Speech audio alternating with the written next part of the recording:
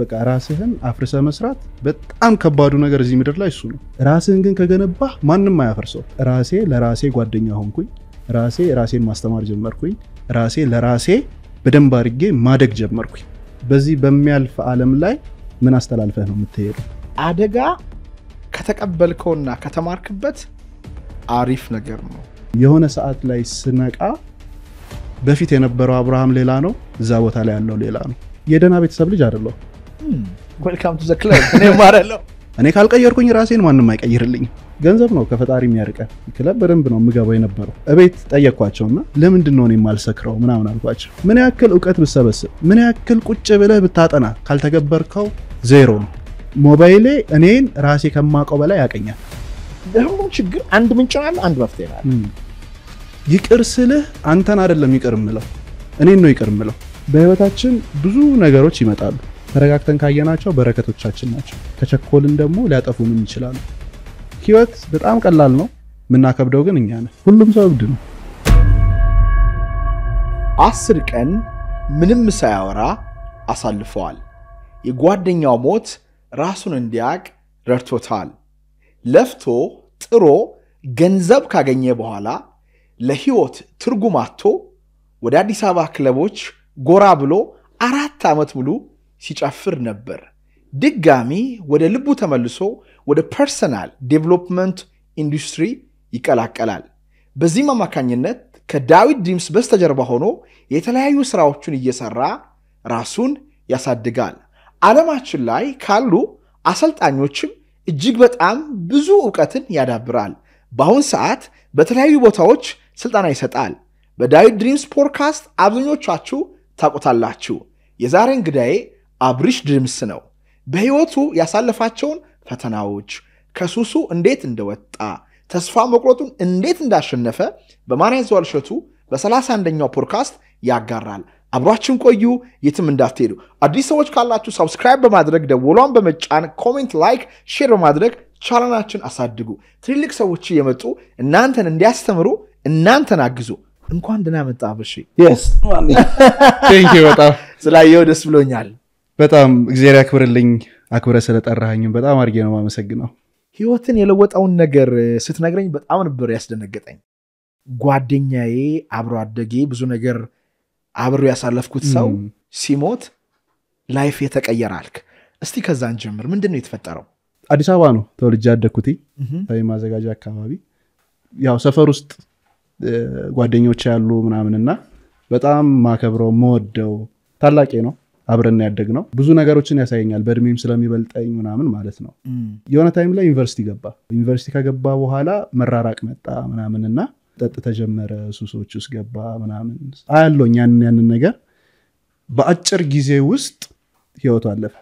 ዋው የዛ ሰዓት ለኔም ጥያቄ ነበር ማለት ኔክስት የኔሳ በጣፋንታ ምንድነው በቃ ፈጣሪን የጠየቅኩትኝ ከፈጣሪ ጋርም በደንብ የተገናኘሁትኝ የዛ ሰዓት ነው አስበው ቆይ በጥያቄ ልጀምር ጓደኛ ላንተ ምንድነው ለኔ it's a very ከባድ ጥያቄ first of all deep largo ካልኩኝ በዙሪያዬ ያለ ሰው ማንኛውም ጓደኛዬ ነው አንተም ሆን ታክሲ ውስጥ ያለ ረዳት ይሁን አስተናጋጅ ይሁን መጀመሪያ ኢየሱስ ክርስቶስ ባለንጀራችሁን እንደራሳችሁ ውደዱ ሲል በኔ ኮንሽስነስ ዙሪያ ያለ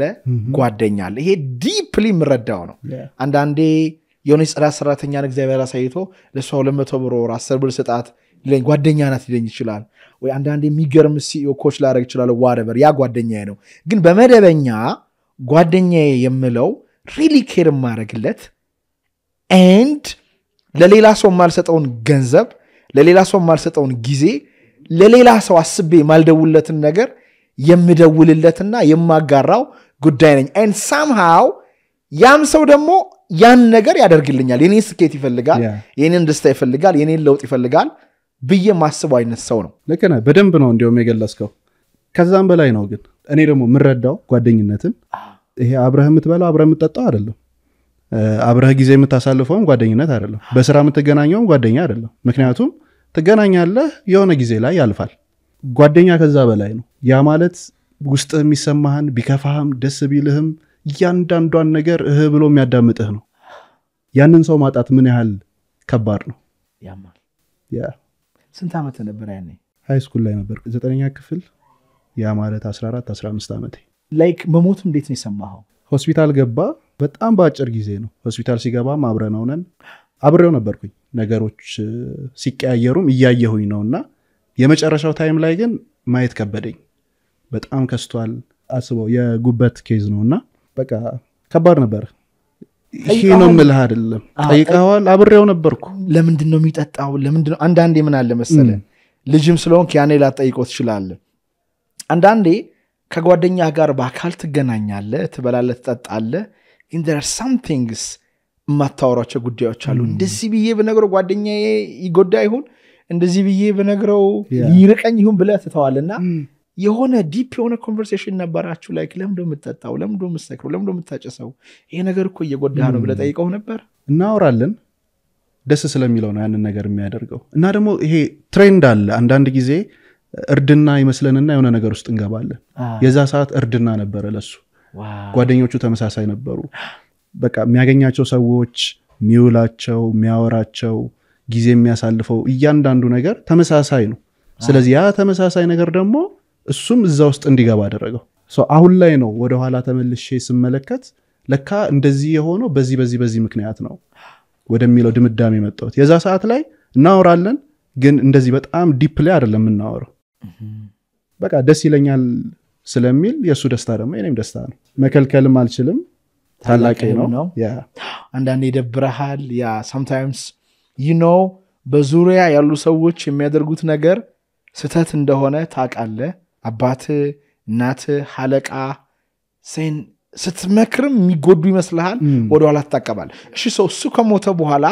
ሂደቶቹ ምን ነበሩ? አሁንም ለምሳሌ እናት አባት ጓደኞች የሞቱባቸው ሰዎች ይሄን እየተመለከቱ ሊሆን ይችላልና immediately እሱ መሞቱን ስትሰማ አእምሮ ውስጥ ምን መጣ? ልብ ውስጥ ምን መጣ? በቀጣይስ ያደረከው ነገር ምን ነበረ? በጣም የሚያስገርመው ነገር ቀብሩ አለፈ። እዛው ቤተክርስቲያን ፈጣሪን ጠየቅኩትኝ። ማለት በቃ ምንድነው የኔ ህይወት? ለምንድነው ምኖረው? በጣም ወደው ሰው ጓደኛዬ ገና እንግዲህ ያስበው የመጀመሪያ ዓመት ተማሪ ነው። ስለዚህ ገና በዛ እድሜው 23 24 ዓመቱ ቢሆን ነው። በዛ እድሜው መቀጨቱ ምናምን ለኔ ሌላ ህመም ነበር። ስለዚህ በቃ እኔ ከዚህ በኋላ በኔ ህይወት ላይ ኃላፊነት አልወስድም፣ አንተ መንገዱን አሳየኝ ምራኝ ነው ያልኩትኝ። የዛ ሰዓት ላይ አላቀውማ ኔክስት ምን እንደሚጠብቀኝ አላቅም። ስለዚህ መንገዴን ክፍት አደረኩኝ ለሱ፣ ሙሉ ለሙሉ ለሱ ሰጣሁኝ።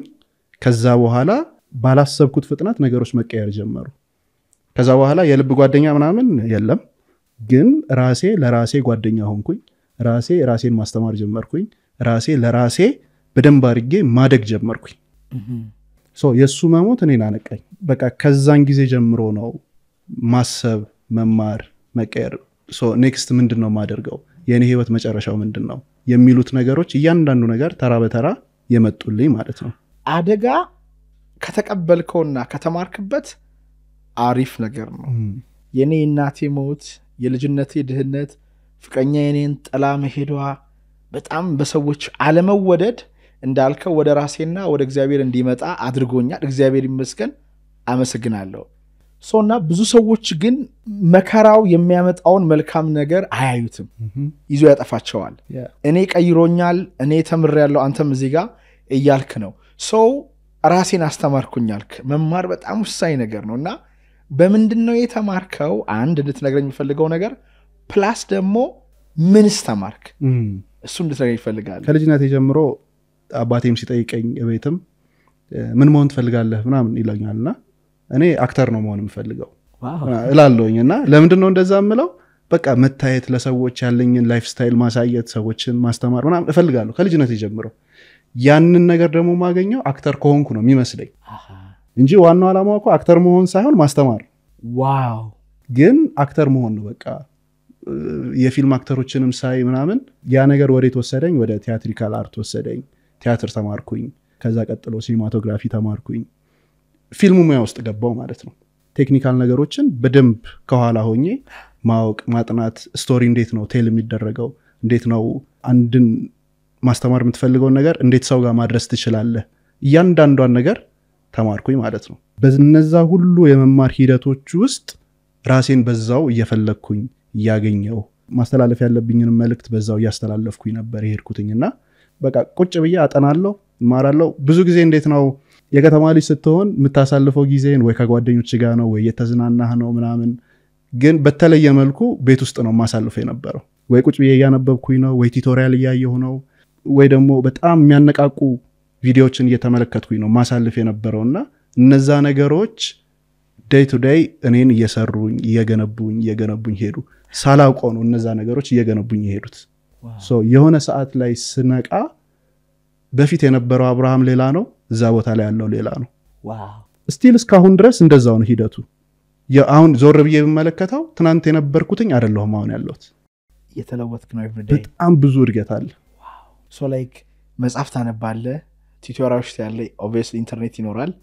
ሌላስ ምን አለ ከራስ ጋር ትወያያለህ በደንብ ሶ ምንድነው ዛ ኪፕ የሚያደርግ ነገር አሁን ለብቻ በራፍ ዘግተ ቁጭ ብለ ተደብቀ መስራትን የመሰለ ምንም ነገር የለም እዛ ውስጥ ተደብቀ ዋሻ ውስጥ ትልቅ ነገር ታደርጋለህ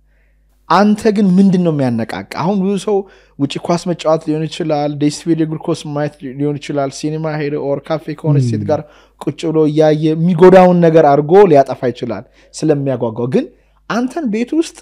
ተዘክተ እንድታነብ ያደረገ ሞቲቬሽናል የሆነውን ፋክተሩን ታውቀዋለህ ወይ አንደኛ ይሄ የደና ቤተሰብ ልጅ አይደለው ዌልካም ቱ ዘ ክለብ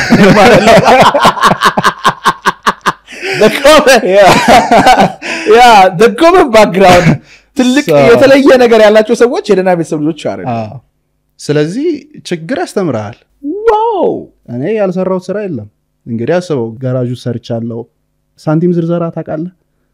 ለረዳቶች ለፍሬዎች ለረዳት 1 ብር ነበር አሁን የ1 ብር 90 ሳንቲም ሰጥና 10 ሳንቲም ታተርፋለህ እሱም በደንብ ሌላስ ብሎኬት ቤት ላይ መሸከምና በደንብ ነው የሰራሁት ዋው አባቴ አናጺ ነው ከሱ ጋር ይርኩ ተገረራለሁ በደንብ ሰራለሁ ዩኒፎርም ምናምን ራሱ የሚገዛልኝ በሰራሁት ገንዘብ ነው ካልሰራህማ ያባትነቱን ይወጣል ግን ደግሞ በዛው እኔን ኃላፊነት እየሰጠኝ ነው ከሰራህ ታገኛለህ በቃ በልጅነቴ በስራ ነው ነገሮች ሁሉ ያለፉ ሄዱት ስለዚህ ያ ነገር በቃ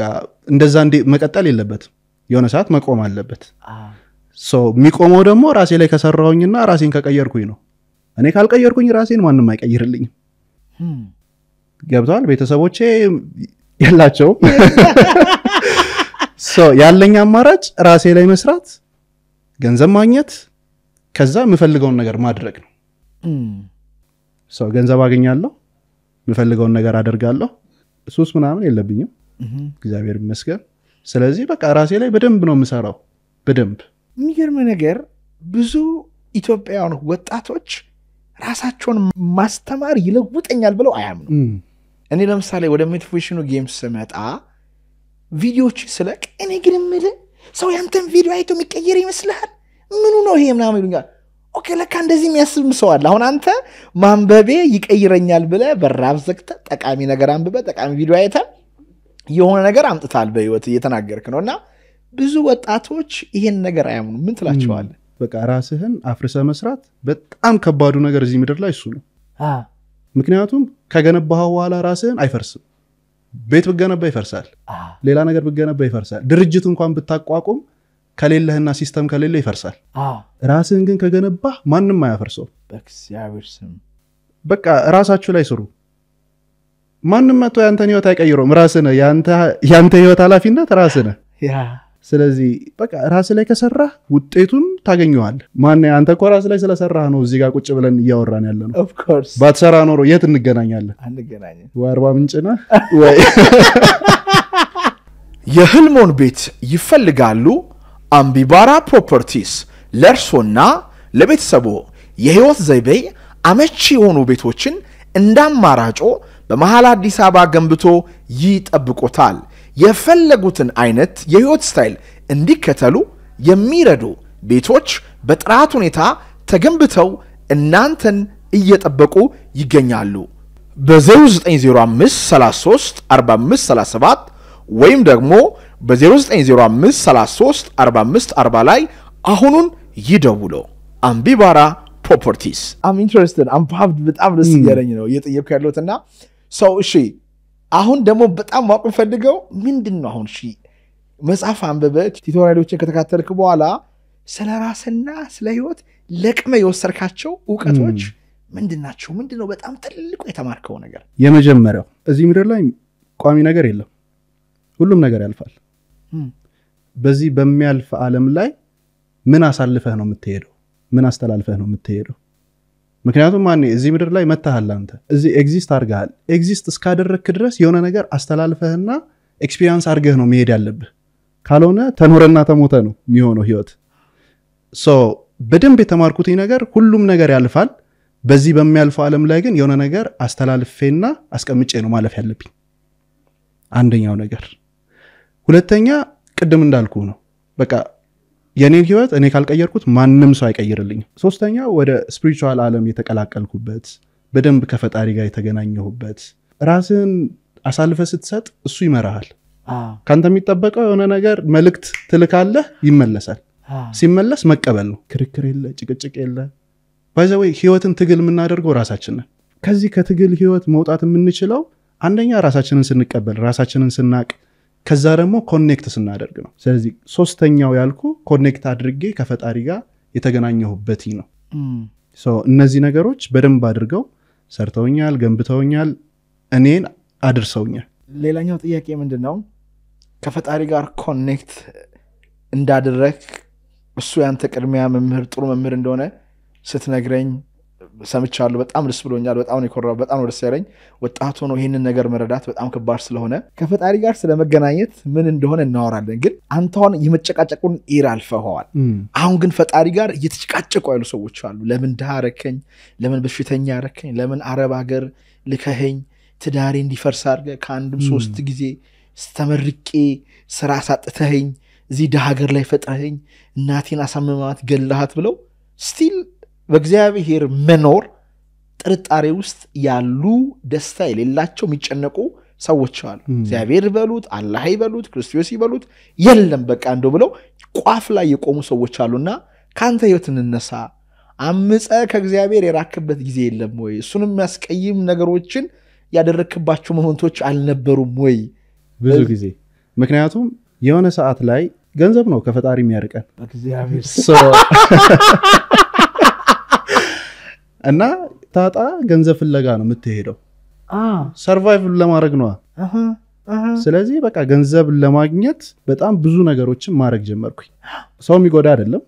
ግን በቃ ከፈጣሪ ጋር ራኩኝ ከፈጣሪ ቤት ገንዘብ ነው ማሳደው ገንዘብ ነው ምሰራው ለገንዘብ ነው ሁሉን ነገር ማደርገው ገንዘቡ መጣ ደስታው ግን የለም ሶ ምን ልፈልጌ ነው ምንም ብትጓዝ የምትፈልገው ነገር ይመጣል ግን የኡነት የውስጥ ሰላምህ አለ ወይ ያ ሰላምህ ከሌለ ባዶ ነው ሁሉም ነገር ስለዚህ ገንዘብን ለማሳደድ ያልሰራውትኝ ስራ የለም በደንብ ማለት ነው ሶ እነዛ ሁሉ ስራዎች ገንዘቡን አመጡት ከፈጣሪ ጋር ግን አራራቁኝ ዋው ምክንያቱም አንደኛ የምታገኛቸው ሰዎች የምትሄድባቸው ቦታዎች ኢቭን ክለብ በደንብ ነው ምገባው የነበረው አራተው የቴት ክለቦች ተገባ ነበር You seriously? Yeah. I saw like as much as Abriham Fantu. Oh my gosh. ግን ደስታ እዛ ያለ መስሎኝ ነው መሄድ ነበር ስንት አመት ቆየህ እዛ እኔ እንጃ ወጣትነት 4 አመት 5 አመት What is in there like ምንድነው እኔ ገብቻ አውቃለሁ like በህይወቴ 3 ቀን or maybe 4 ቀን ክለብ ገብቻለሁ ታድለ እግዚአብሔር ይመስገን አያጓጓኝም አልፈልገውም መሄድም አልፈልግም እዛ ላሉ ሰዎችም አዝናለሁ አልፈርድባቸው ግን there was a time ባላወቅኩበት መንገድ ሰይጣን አንከባሉኝ ራሴን ክለብ ውስጥ አግኝቻ አውቃለሁ ሁለቱ ይመስለኛል ዩኒቨርሲቲ እየተማርኩኝ ነው አንዱ አዳማ ክለብ ቢርኮርት የሚባል ክለብ አንዱ ደግሞ ቦሌ በአንድ ቀን ለሊት ብዙ ክለብ ወስደውኛል እንዴት እንደመጣው ራሱ አላቅ እንኳን አሁን ክለብ ይቅርና ባር ውስጥ እንኳን ድንገት እንደው አሁን ባለፈው የሆነ ቦታ ይኩኝና ጓደኛ አንድ ወዳጅ አለኝ አሪፍ ሽሮ ቤት ናት አቤት እንዴት እንደምትጥም ብሎ ቀላይ ማታ ጊዜ ስንሄድ ለካ ቅምቀማ ቤት ነው ይቀወጣልና ያው I started ሰዎችን ማየት ጀመርኩኝ like ጥግ ላይ ቁጭ ብዬ like I started like watching them and አየዋቸው oh these guys unhappy የሆኑ እዛ ጋር ሆነው እንዲ አክት ያደርጉ እዛ ጋር ያለው ሰው አትራክት ለማድረግ ይመክሩ ጀጅ ያርኩኝ ያለ እኔ ገባኝ ነው እና ስወጣ ከቤቱ ወጥቼ ሲሄድ ስለሆነ ፍራስትሬት አደረኩ ሙዚቃው ጮቱ የሰዎቹ ኢነርጂ የኢነርጂ ቫምፓየር አለው ይመጣል and I know that so አራት አመት ብሎ መቆየት ምን አስተማረ እዛ ደስ የሚለው ካለፍከው በኋላ ማውራቱ በጣም ቀላል ነው ቦታው ላይ ስትሆን ግን ከባድ ነው I know so ውስጥ ስትሆን ያቺን ነገር ፍለጋ ነው የምትሄደው ደስታዋን ፍለጋ ምክንያቱም ምንድነው ሆርሞን አይደለ ቼንጅ የሚያደርገው ድምጹ ምኑም ያ ነገር በቃ በደንብ አንተን ሃይፕ ያደርጋል ስለዚህ መጀመሪያ አካባቢ ደስ ይላል መጀመሪያ አካባቢ ምልህ ክለብ ምገባባቸው ጊዜያቶች የመጀመሪያዎቹ ሰሞኖች ያጓጓሉ ሂዲድ ይሉሃል በቃ በየቀኑ ትሄዳለህ ሶ እንደዛ ሁላ ነገሮች ግን በኋላ መዘዝ ይዘው እንደሚመጡ አላቃቸውም እኔ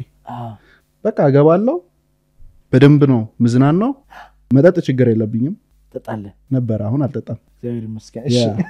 እቤት ጠየቅኳቸውና ለምንድን ነው እኔ ማልሰክረው ምናምን አልኳቸው እና ታሰክረው አልሰክረው እስከ ስንት ቢራ ታሰክረው ለምሳሌ ኧረ ቢራ 20 ምናምን አያሰክረም ምንም እና ቤት ሄደ እናትን ነው ለምን ማልሰክረው ብለ ጠየቀው ስላቸው በልጅነታችን እናቴ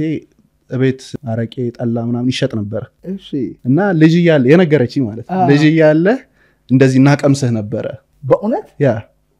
ሶ ያ ነገር በቃ ይዋሃዳል እና ኖርማል ነው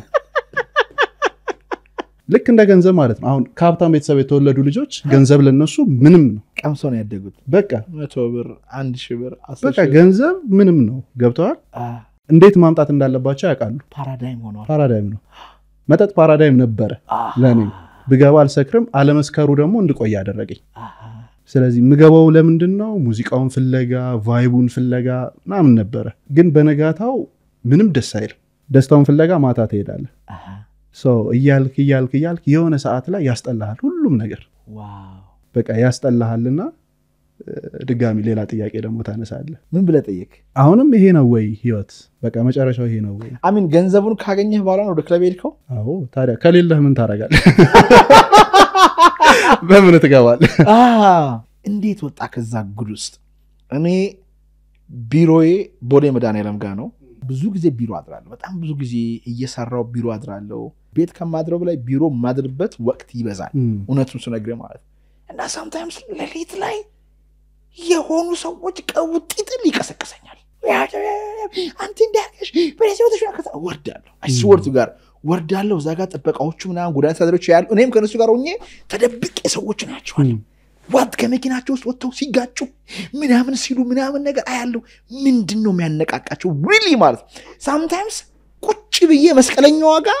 V8 ይመጣል መርሴዲስ ይመጣል ይሄዳል ይቆማል ሰው ግራ ይጋባሉ ምን ይላሉ አንዳንዴ ተሻደማዋል ሰክራት እነሳና ፖሊስ ላይ ጥምጥም ትላለች አንዷ I see እና አንዳንዴ አሁን አልሄድም በጣም ነው የሚያስፈራኝ እውነቱን ስነግርህ I can see ትራፑን አውቀዋለሁ ጠዋት ስትነሳ በጣም ያስጠላሃል ይደብርሃል ማረባ ምናምን ነገር ትላለ ማታ ሲመጣ ሞቲቬሽን ይመጣል በቴጂኮ ቢራዋ ያቺቺ ካለች መጣጡ ሙዚቃው ቫይቡ ሻመታይ ኖር ነገ ልትሞት ነገር ምን ትሄድና እንደገና ትይዘዋል እንዴት ወጣ በልምምር ነው ወጣው በቃ ራሴን ሲዝ ቆይ እዚህ አይደለም ቦታ ምክንያቱም በዚህ ሰዓት እዚህ ሙያ ላይ ገብቻለሁ ክለብ ውስጥም የገባ ሰውን ያሰለጠንክ ነበር እኔ ካልተቀየርኩኝ ሌላ ሰው እንዴት ነው የምቀይረው ራሴ ላይ ካልሰራውኝ እንዴት ነው ገባ እኔ መሄድ ካላቆምኩኝ እንዴት ነው የሆነ ሰው መጥቶ ከሱስ መውጣት አቃተኝ ምናምን ቢለኝ እንዴት ነው ያንን ሰው ምመልሰው ማለት ህሊናዬ ራሱ አይፈቅድልኝም ብነግረው ራሱ የውሸት ነው ብነግረው ከላይ ያለ አይደለ በቃ ራሴን እንትን አደረኩኝ ገደብኩኝ በዛ ሰዓት ጂም ገባለሁ ጂም ረጅም ጊዜ ነው የሰራሁት ጧት ነበር የምገባው ሶ ማታ ላይ ጂም መግባት ጀመርኩኝ ስለዚህ ተቀየረ ማለት ነው ሀቢቱን በጂም ቀየርኩት ግን እሱ አይደለም በጣም የሚገርመው የመጨረሻ ቀን ቆይ እስኪ ዛሬማ መግባት አለብኝ ምናምን ብዬ ጂሙን ታውኩትኝና ገባው ማለት ነው ስገባ የሚያቀኝ ሰው እዛ ተገናኘ የምታሰለጥነው ላይኩ ከዚህ በፊት ያሰለጠንኩት እና እናንተም ትዝናናላችሁ እንዴ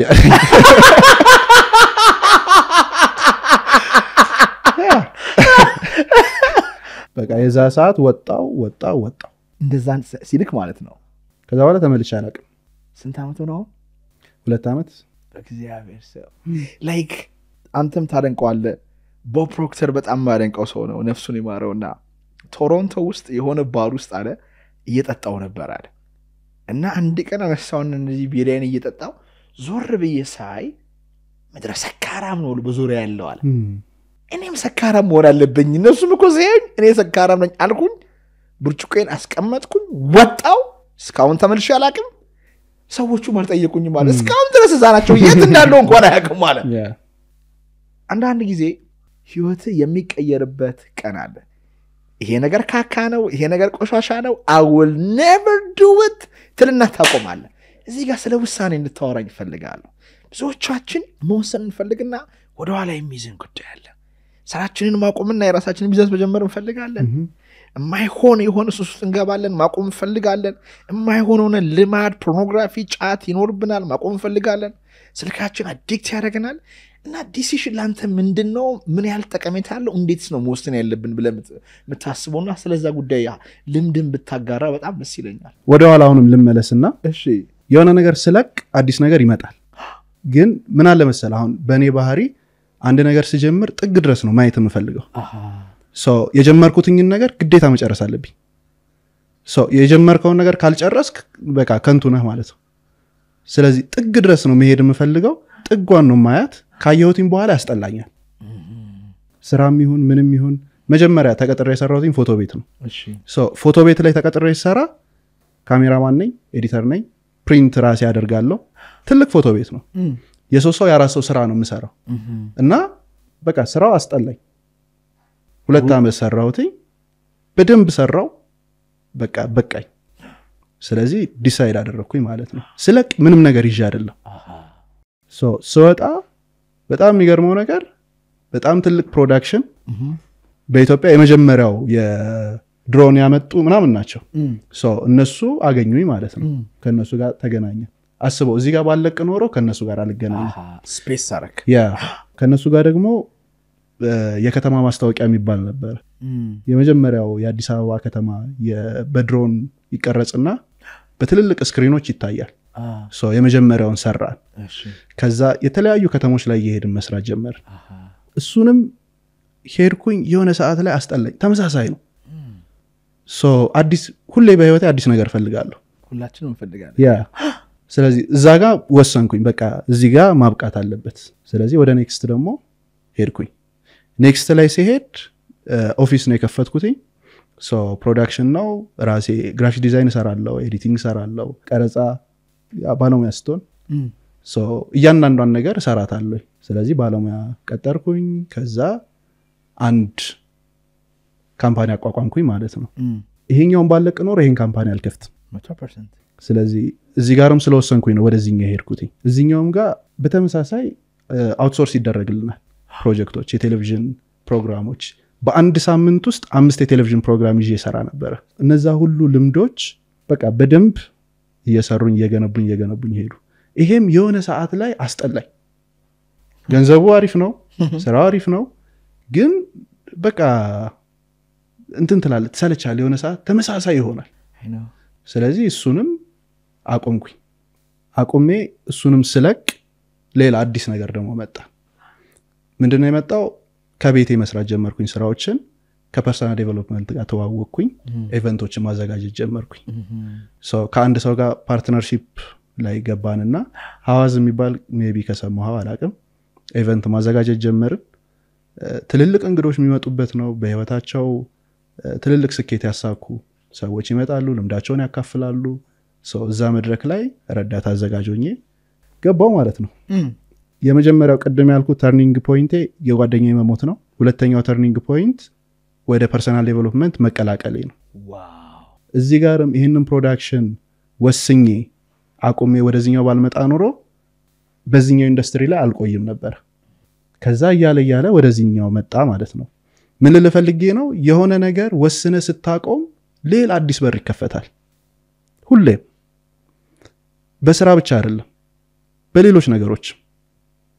ኢቭን አሁን አብዛኛው ሰው የሚቸገረው ገንዘብ ነው። ገንዘብ ለማግኘት ደግሞ ስራ ነው የሚሰራው አይደለ ያንን ስራ ማያቆምበት ምክንያት እየጠላው የሚሰራበት ምክንያት ገንዘቡን ላለማጣት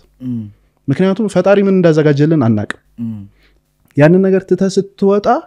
ትኖራለህ ሙያው እስካለ ራስ ላይ በደንብ እስከሰራህ ድረስ ትቀጥላለህ ከወሰንክ ሁሉ ጊዜ አንድ እርምጃ ትሄዳለህ ከወሰንክ ሁሉ ጊዜ ከፍ ይያልክ ነው የምትሄደው ዝቅ አትልም በምንም ተአምር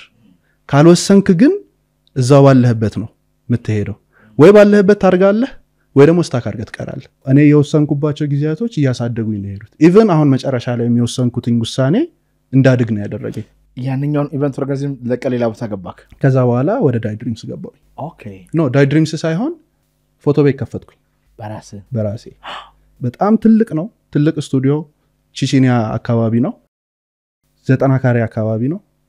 በጣም ሰፊ ነው ሰርጎችን እንሰራለን ምናምን በቃ በደንብ መስራት ጀመርኩኝ ገንዘብ አገኛለሁ እዚህ ጋር ማንሳት የምፈልገው የዛ ሰዓት ረካሁኝ ማለት በቃ ገንዘቡም አለ ምናምን ስለዚህ ከዚህ በላይ ምን እፈልጋለሁ ሰራተኛ አሉኝ ከውጪ ማሰራቸው ሰዎች አሉኝ የዛ ሰዓት ላይ በቋሚነት 5 ነበሩ ከዛ ውጪ ወደ 30 የሚሆኑ ከውጪ ደግሞ የሚመጡ ደግሞ አሉ ስራ ሲኖር ይመጣሉ ይሰራሉ ይሄዳሉ በአንድ ቀን 3 ሰርግ 4 ሰርግ እንሰራ ነበር አካባቢውም አሪፍ ነበር ገንዘቡ ይጣፍጣል ስለጣፈጠኝ በቃ ረካሁ እዛ ጋር ማለት ነው የረካሁኝ ሰዓት መውደቅ ጀመርኩኝ ምን ጊዜም ስትረካ ወደ ታች ነው የምትሄደው ምን አስባለሁ መሰለህ ማንኔ በህይወታችን ደስተኛ መሆን አለብን ሁሌ ደስተኛ ሆነን ነው መሄድ ያለብን መርካት ግን የለብንም ስንረካ መሞት እንጀምራለን ኮንፊውዝ እንዳያረገን የምትለው ነገር always አዲስ እድገት ያስፈልገናል like ሚሊየን ካገኘን ቢሊየን ለማምጣት መሄዳለን ቢሊየን ካገኘን ትሪሊየን አንድ ሰው ከረዳን 5 ሰው ማለት በቃኝ ከዚህ በኋላማ እንደዛ ማለት አይደለም ነው እርካታ ማለት የኔ አንደርስታንዲንግ አለ ሰው ሁሌ ደስ ሊሰኝ ይገባል ከእግዚአብሔር ጋር በመሆን አላማውን በማወቅ ራሱን በማወቅ ግን ስራን በተመለከተ ያደገ ካልሄደ ወደ ታች ማደግ ወደ ኋላ ይመለሳል you're right ልክ ነህ የዛ ሰዓት ከሰርኩኝ ስራዎችም ቀስ ይያሉ መቀስቀስ ጀመሩ በቃ ሁሉም ነገር ባንክራፕት አደረጋችሁ ከሰራችሁ በየቤት ኪራይ መከፍለው አጣው ምናምን የዛ ሰዓት ድሪምስ ጋር እየሰራሁኝ ነው ሰው ሁለት ስራ ነው የምሰራው ድሪምስ ጋር ሰራለሁ እዚህ ጋር ራሴን ስቱዲዮ ሰራለሁ በጣም ባጭር ጊዜ ውስጥ በቃ ከሰራ ማለት ነው ተዘጋ እቃዎቹ ተሸጡ ምናምን ኪሳራዎቹ በዛ በእቃዎቹ ተሸፈኑ የዛ ሰዓት ሌላ ውሳኔ ወሰንኩትኝ እኔም አድርገው በፐርሰናል ዴቨሎፕመንት ነው ምክንያቱም ኢንዱስትሪው የሚያልቅ አይደለም የሚያልቅ አይደለም ምልህ ላይክ ሁሌ ብታጠናው ሁሌ ብትሄድበት አያልቅም ሰው አያልቅም ሰው ስለራሴ ምን ያክል ብማር ምን ያክል በመረመር አያልቅም እና በጣም ወደድኩትኝ ማለት ነው ስለዚህ ሙሉ ለሙሉ ገባው እዛው ላይ ሆንኩኝ እዚህ ጋር በደንብ መናገር የምፈልገው ስትከስር ወጣት ሆነ ስትከስር ያምርባል በ40 እና በ50 ዓመት ከምከስር ወጣትና ተስፋ አለ እድገት አለ ነገ አዲስ ነገር መስራት ትችላለህ ተነበር ስትከስር አንተ ከሁለት ዓመት በኋላ 25 27 ማለት ነው ግን ወጣት ስንል እዚህ ጋር በ40 እና በ50 በ60 ዓመት ተሰረሰው ሰውዬ ወጣትነት ሰብጀክቲቭ ስለሆነ ብሮ ላይክ እኔ አሁን በህይወቴ እንደዚህ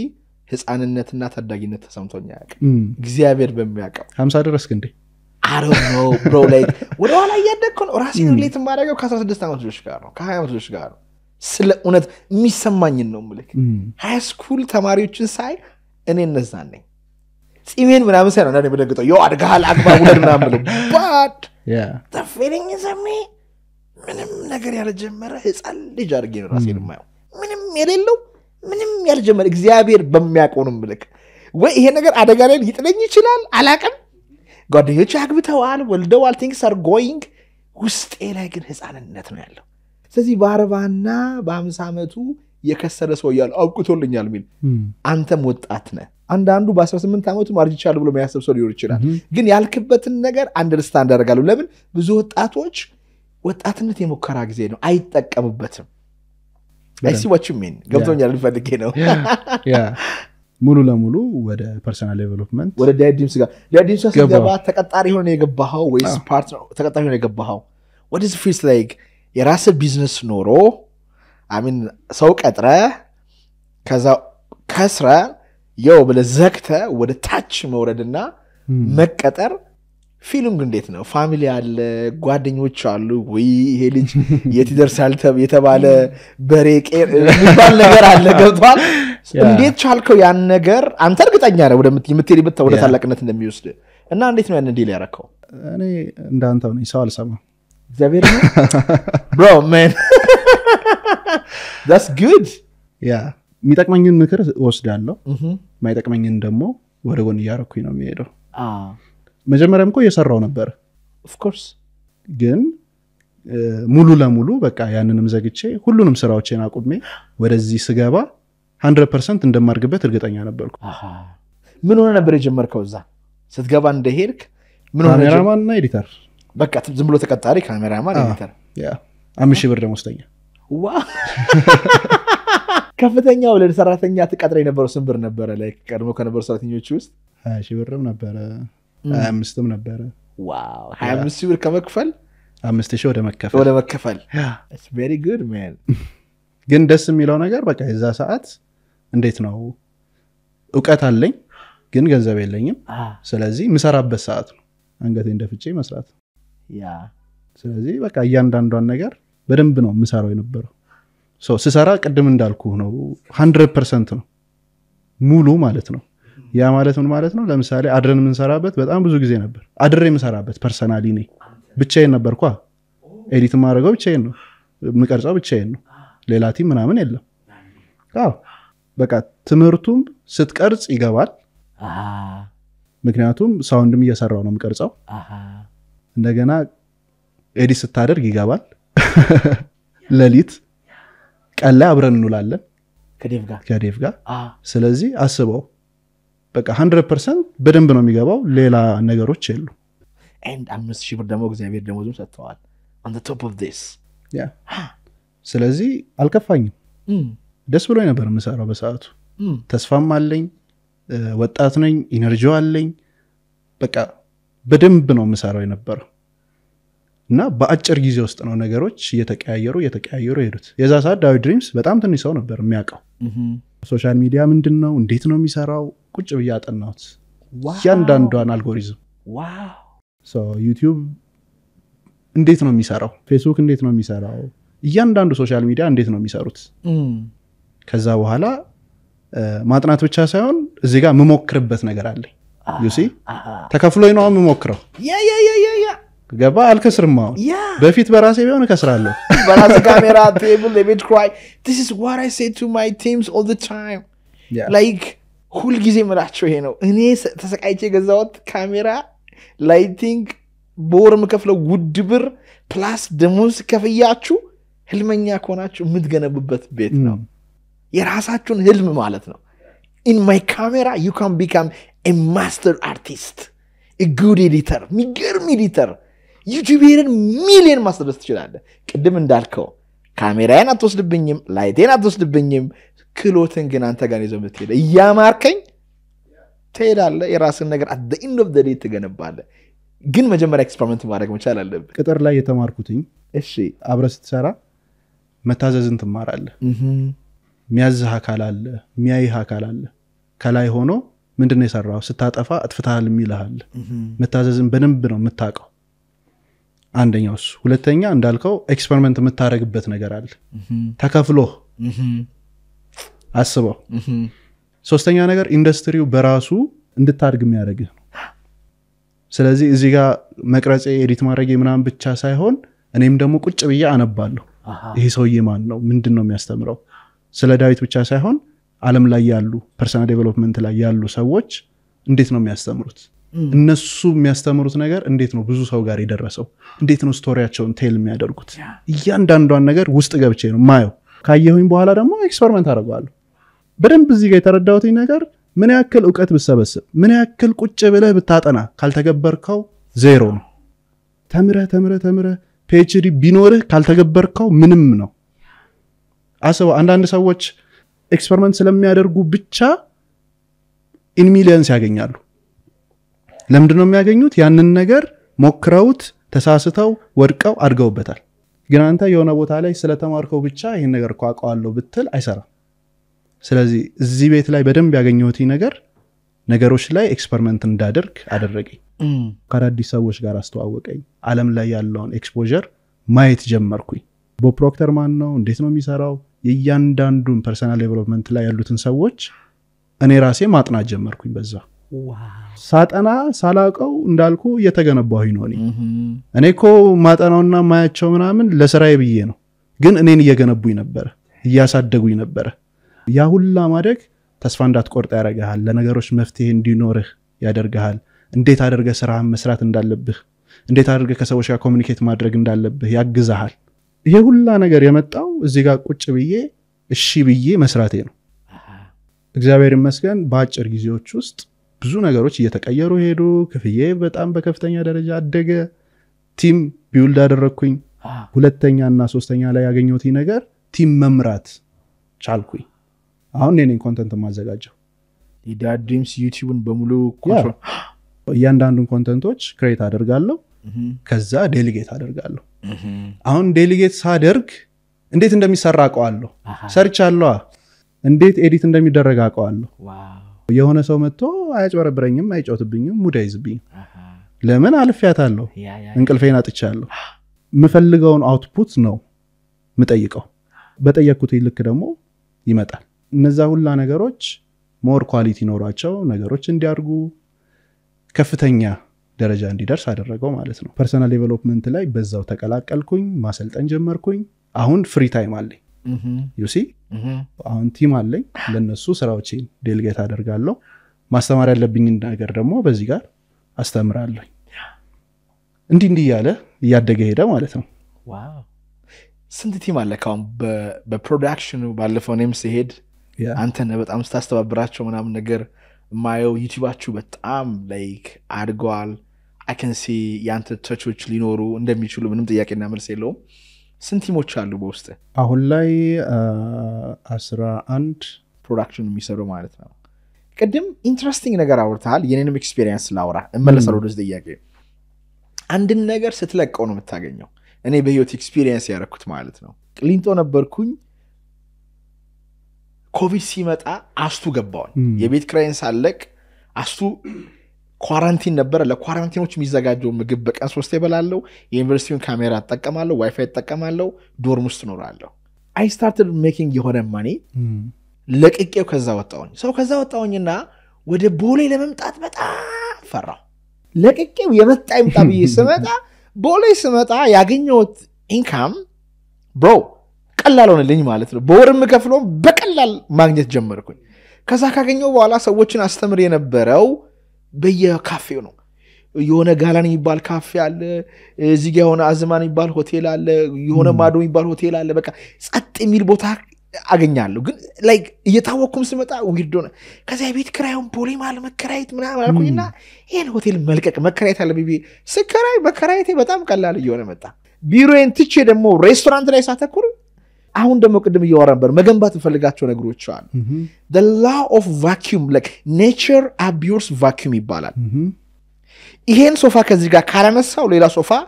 አይቀመጥም ወይም አቢዩሲቭ ጓደኛን ካለቀኳት ወይም ካልተውኩት ሌላ ጥሩ ጓደኛ አይመጣም ነገሩ እንዲመጣ ስፔስ መስጠት መቻል አለብኝ ቤት ውስጥ ማትለብሳቸው ልብሶች አውጣና ስጥለሰው ሌላ አዲስ ልብስ ይመጣል ስራንተው ለሆነ ሰው ልቀቅለት የተሻለ ነገር ይመጣል ሪስክ ወስደ ሳትረካ በአላማ ኬርክና ያ ነገር በጣም አነቃክቶኛል ብዙ ጊዜ ላይፍ is all about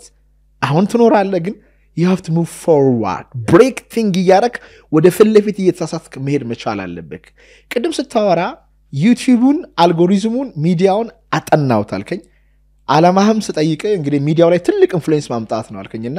ዩቲዩብን ስታጠና ምንድነው የገባ የዳዊት ድሪምስ የዩቲዩብ ቻናል ከዩቲዩብ ቻናሉ በስተጀርባ ያለው ቪው ያለው like subscription or whatever grows ምንድነው ሚስጥሩ አንተ ምንድነው የገባ ፐርሰናሊ ቀድሜ ስለ አእምሮ ስላጠናሁኝ አእምሮ ምንድነው እንዴት ነው የሚሰራው እንዴት ነው የምንጠቀምበት አእምሮአችን የሚሰራው በፒክቸር ዩቲዩብ የሚሰራው በፒክቸር Oh my gosh. It is too technical. ይገባኛል ዩቲዩብ አለኝ አልጎሪዝሙ እንዴት እንደሚሰራ ቃለው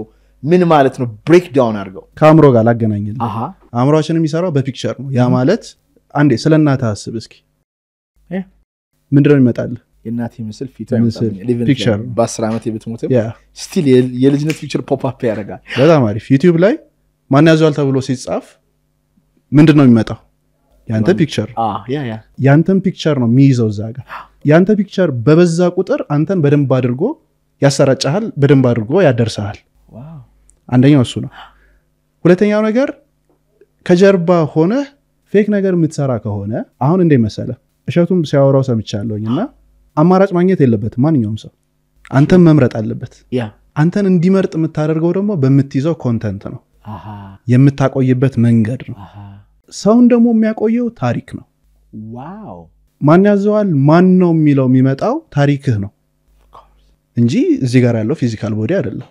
ምን ሰርቷል ምን አይነት ነገሮችን አድርጓል እንዴት ነው ወደዚህ የመጣው እሱም ማዳመጥ ስለሚፈልግ ሰው ይቆያል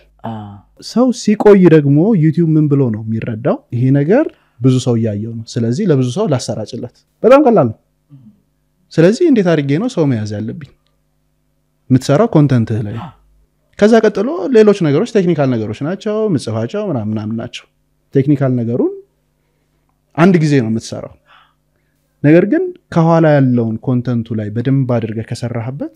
ሰው እንዴት አድርጌ ነው መያዝ የምችለው እንዴት አድርጌ ነው ታሪክ ማስተላለፍ የምችለው የሚለው ካወቅከውና ያንን ነገር ካስተላለፍከው ሰው ማይቆይበት ምንም ምክንያት የለም ኔጌቲቭ ኢንፎርሜሽንም በዛው ልክ ነው የሚሰራጨው ፖዚቲቭ ኢንፎርሜሽንም በዛው ልክ ነው ስለዚህ ምንድነው ያሰራጨን ያለ ነው አሁን እዛ ጋር በደንብ የገባይ ነገር ሰዎች የሚቆዩባትን ታይሚንግ ያሳያል እዚህ ጋር ብዙ ሰው ቆይቷል ይላል ሰው ያቺን ነገር ቆርጠ ቲክቶክ ላይ ታረጋታለ ፌስቡክ ላይ ታረጋታለ ስለዚህ ቫይራል ያወጣዋል ማለት ነው አልጎሪዝሙ እኮ አንድ እኮ ነው ሁሉም የተገናኙ ናቸው I know ቲክቶክ ላይ ያለው ዩቲዩብ ላይ ያመጣልሃል ለምሳሌ አሁን እዚህ ጋር ስለማንያዘዋል ያወራን ከሆነ ማንያዘዋል ምናምን ካልኩኝ አሁን ስልክህን ብትከፍት ያንተ ቪዲዮ ፊት ለፊት ይመጣል I know የሚመጣበት የራሱ ሌላ ነገር አለ ከጉጪ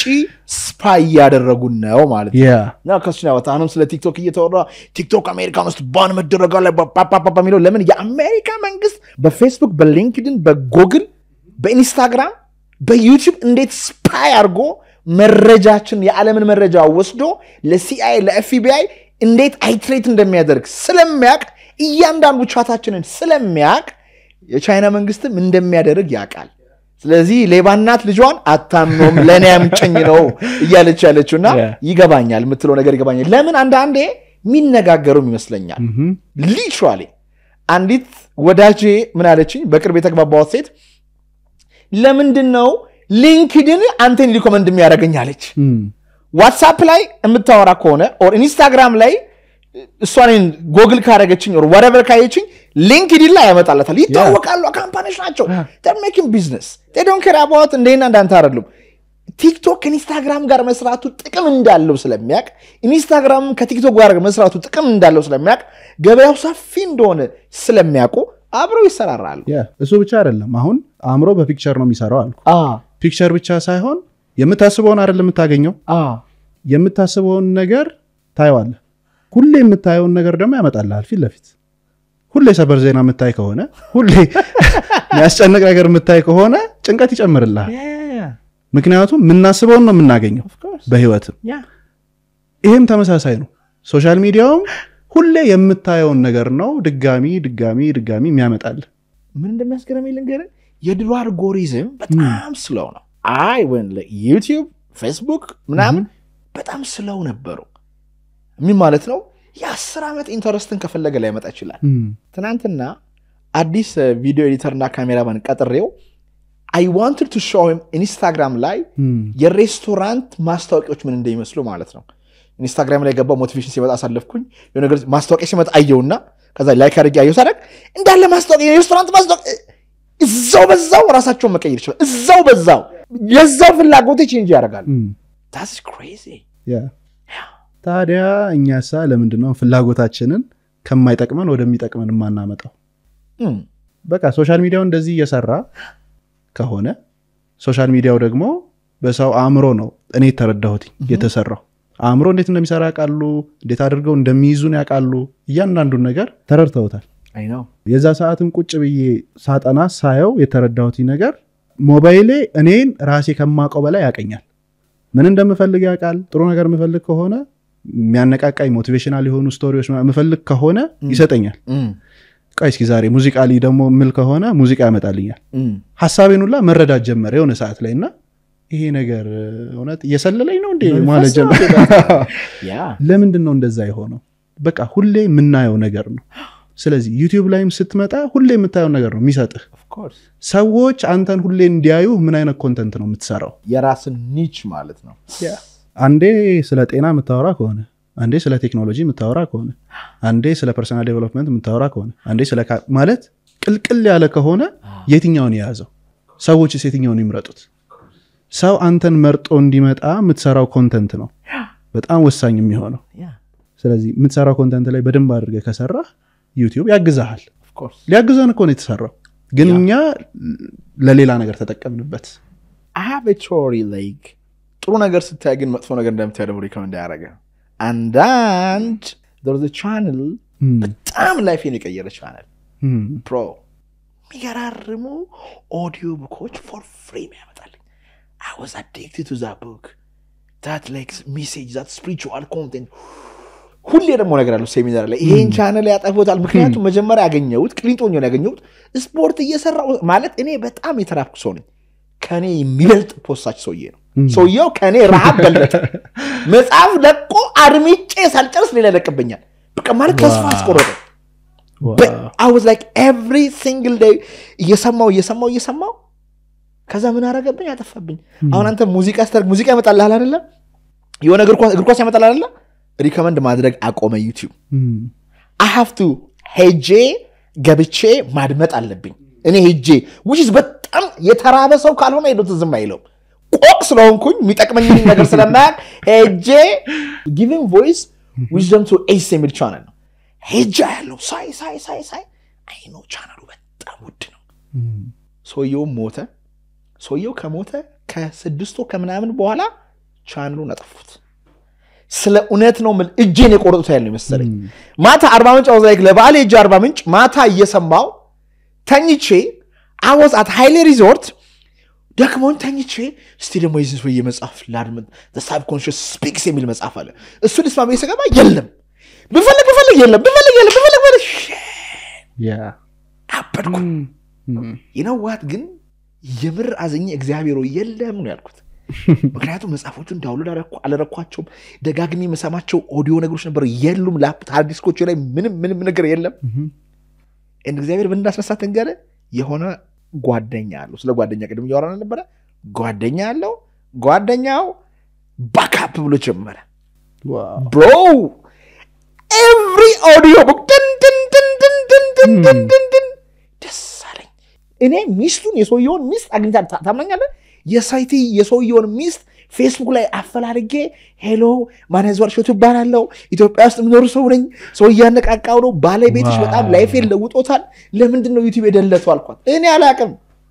I'm not sure I'm trying to ask ግን የሱ ጓደኛው ሴቪየር ሆኖ ነው የመጣው ከዛ ኋላ ፖስት ያደረግ እኚህ ሰዎች አልኩት ማለት አልጎሪዝም እንደመስለ የሚሰራው ያይሃል ወፈፌ ኮንክለት የኔ ጌታ ወይ ማር ይቺ ነው ዝም ብሎ ያመጣል አርሰናል ሳይስገባ እንትን ሲያደርግ የሆነ ሰው ኮንክ ምን አይከከማንስ እንት ያደርግና አቁ እግር ኳስን ያመጣባል ኦር ፖርኖግራፊ የሆነ ነገር ያመጣባል like ያያሃል ምክንያቱም at the end of the day እንድትነቃ አይፈልግም ለምን በለኝ አንተ በጣም ስትነቃ ወደ ትክክለኛው አልጎሪዝም ትሄዳለህ ወደ ኮንሺየስነስ ትሄዳለህ ወደ እግዚአብሔር ትሄዳለህ ስልክን ታስቀምጥና ልብ ውስጥ ትገባለህ ኢማጂን ፊልም ማድረግ ትጀምራለህ ዩቲዩብ ሳይሆን ወደ እግዚአብሔር መሄድ ትጀምራለህ ያን ደግሞ አይፈልጉት against their business እነሱ ብር ሜክ የሚያደርጉት አንተ as long as እዚህ ላይ እንዲህ ብለህ በቆይኸው ልክ ነው ግን በራሱ ጥሩ መጥፎም አይደለም አጠቃቀሙን የህልሞን ቤት ይፈልጋሉ አምቢባራ ፕሮፐርቲስ ለርሶና ለቤተሰቡ የህይወት ዘይቤ አመቺ የሆኑ ቤቶችን እንዳማራጮ በመሃል አዲስ አበባ ገንብቶ ይጠብቆታል የፈለጉትን አይነት የህይወት ስታይል እንዲከተሉ የሚረዱ ቤቶች በጥራት ሁኔታ ተገንብተው እናንተን እየጠበቁ ይገኛሉ። በ0905 33 45 37 ወይም ደግሞ በ0905 33 45 40 ላይ አሁኑን ይደውሉ። አምቢባራ ፕሮፐርቲስ። ሌላው ነገር ፐርሰናል ዴቨሎፕመንት ከዳዊት ድሪምስ ጋር እየሰራ ብዙ ሰዎችን እያጠናው ነበር ብለሃል። ማነው በክስ እነማንን አጠናክ? ማን በጣም ተመቸክ? የወሰድክባቸው ነገር ምንድነው? የመጀመሪያው ዳዊትን ያሰለጠነው ሰው ነው ቦብ ፕሮክተር። man great guy. ምንድነው ለምን መረጠው ማለት ዳዊት ለምን መርጦት እሱን አጠና ብዬ አጠናውትኝ ሰውየውን በደንብ ህይወት የገባው ሰው ነው። አሜን true ትንሽ ኮሜንት ላይ ቦብ ፕሮክተር ላይ ትንሽ ኮሜንት ላይ ምልክ ላይክ የኔ የጥናት እንትን እንደመሰለ ላይክ ሌስ ብራውን አጠናውኝ ከዛ ጂም ሮን አልኩኝ ዝም አጫጭር ሞቲቬሽናል ቪዲዮዎች ነበር አይነበረው ከዛ ሌስ ብራውን ከዛ ጂም ሮን ከዛ ቦብ ፕሮክተር በጣም ለብዙ ዓመት ያጠናሁት ቦብ ፕሮክተር ነበር ግን ነፍሴ አረካች he speaks about spirit God ምናምን ግን ገንዘብ ሜክ ለማድረግ ምናምን ነው ሁሉ ነገር አምጥቶት የሆነ ነገር ግን ጎሏል spirituality ለደስታና ለሰላም ልክ ለገንዘብና ለሪሌሽንሺፕ ለቢዝነስ እንዳወራው how can we be happy በእግዚአብሔር መንፈስ ያን አላወራውም ያን ነገር የመለሰኝ ለኔ ኢካርት ተወለይና but Bob Proctor is different bro he's different በጣም እንዴት ከኪሳራ እንደወጣ እንዴት ህይወቱ እንደተቀየረ ያንዳንዷን ነገር እዛ ጋር ሲያወራት ለኔ መልሶች ነበሩ እዛ ጋር የቦብ ፕሮክተር ከሱ ጥናት በኋላ ደግሞ ወዴት ሄድኩኝ ልክ እንዳንተ ተመሳሳይ ጥያቄዎች ነበሩኝ ማለት ገንዘብ አግኝቻለሁ ስለዚህ ገንዘብ አይደለም የኔ ጥያቄ ለምን መረጣው ብዬ ዳዊትንም ስመለከት ዳዊትም ገንዘብ ነበር ጥያቄው በጊዜው ዋው ያንን ነገር ስለመለሰለት የመለሰለትን ነገር ደግሞ ልክ እንደሱ ሌሎች ሰዎች ሲሰቃዩ ስላየ እንዴት አድርጌ ልርዳቸው በሚል ከዛ ቀጥሎ ወደ ቶኒ ሮቢንሰን ነው በደንብ በቃ እሱ ጋር ስታክ አደረኩኝ ብዙ ነገሮችን ከሱ መማር ጀመርኩኝ የመጣበት መንገድ ኤነርጂ everything is energy በደንብ ነው በቃ ከሱ የወሰድኩት ብዙ ነገሮችን ከኤነርጂ ጋር ያገናኛል ከፈጣሪ ጋር ያገናኛል ከስቴት ጋር ያገናኛል ያለህበት ሁኔታዎች አንተ የፈጠርካቸው ናቸው ያንተ ኤነርጂ የፈጠረው ነው ስለዚህ ያለህበት ሁኔታ አንተ የፈጠርከው ነው እንጂ ላንተ ተብሎ የመጣ ብቻ አይደለም ካልፈለከው መቀየር ትችላለህ ኤነርጂን በመቀየር ምንድነው እኔ ማልፈልጋቸው የነበሩ ነገሮች ብዬ ቁጭ ብዬ ስመለከት ቅድም ያልኩ ነገሮች ናቸው በቃ ደስታ የሚገኘው ገንዘብ ላይ አይደለም ውስጣዊ ሰላም ያለው ገንዘብ ላይ አይደለም የሆነ ነገር ላይ አይደለም ስለዚህ ወደ ፈጣሪ ወሰደኝ ከእግዚአብሔር ጋር በደንብ እንዳወራ አደረገኝ ኢነርጂን ኪፕ ማድረግ ጀመርኩኝ እዚህ ጋር አንድ በደንብ ማስተላለፍ እንፈልገው ነገር ሞቲቬሽን ላይ ብዙ ሰው ጥያቄ አለው ጥያቄው ከምን የመጣ ነው አብዛኛው ሰው ሞቲቬት ይሆናል ሞቲቬት በሆነበት ነገር አይቀጥልም ለምንድን ነው የማይቀጥለው ኢነርጂውን ኪፕ አያደርግም how to keep my energies bro እንዴት ነው ኪፕ ማድረገው አካባቢ ነው ሁሉን ነገር የሚወስነው ከማጋ ነው የምትውለው ምንድነው የምታየው ምንድነው የምታነበው ምንድነው የምታዳምጠው ወደ አንተ የሚገቡት ነገሮች ሁሉ ያንተን ኢነርጂ ኮንትሮል ያደርጉታል ከውጭ የሚገቡት ሁለተኛ ውስጥህስ ምን ያህል ደስታ አለ ምን ያክል ሰላም አለ ከውስጥህስ ምን ያህል ነው የምትኖረው ኢነርጂን ኪፕ አድርገህ ከውስጥህ ጀምረህ ካልኖርክ ውጭውንም አታሸንፍም ራስህንም አታሸንፍም በውጭ ኢንፍሉዌንስ ትደረጋለህ ከውስጥህ ያለውን ነገር አውጥተህ መጠቀም ስትጀምር ሁሉም ነገሮች እየተስተካከሉ ይሄዳሉ እንዴት ነው ከውስጥ የምታወጣቸው when you say ውስጥ አጥንት ነው what like that's it ብዙዎች እንደዛ ስለሚለው what do you mean ከውስጥ ጀምር ስትለኝ ስቴፕ አለ ወይ አንተ ከውስጥ ለመጀመር ነገሮችም ነው የምታደርገው እኔ አንደኛው ሜዲቴት አደርጋለሁ በደንብ ዋው so ሜዲቴት ሳደርግ አሁን ሜዲቴሽን እና ኢማጂኔሽን ብዙ ሰው ይምታታበታል what is the difference እንደ ልዩነቱ ሜዲቴሽን ማዳመጥ ነው የምታዳምጠው ውስጥ የሚመጡ ወሬዎች አሉ ሐሳቦች አሉ ስሜቶች አሉ እነዛን ሁላ ታዳምጣቸዋለህ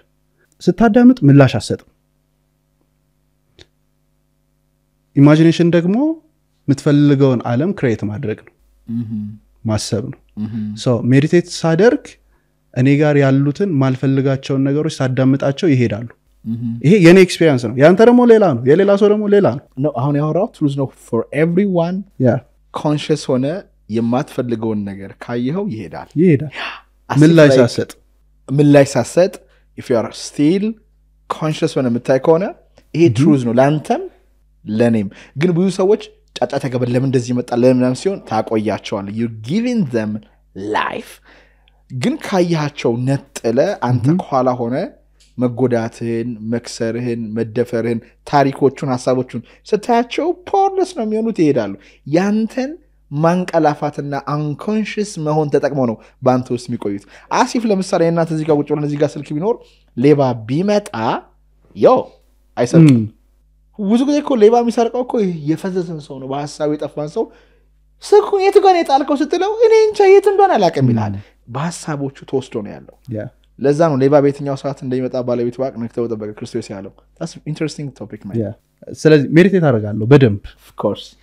አሁን ሜዲቴሽን ስል ብዙ ሰው ጋር እንትን እንዳይልበት ሃይማኖት ጋር ሊጋጭ ኦርቶዶክስ ነኝ በእምነቴ ገዳማት እሄዳለሁ ዋው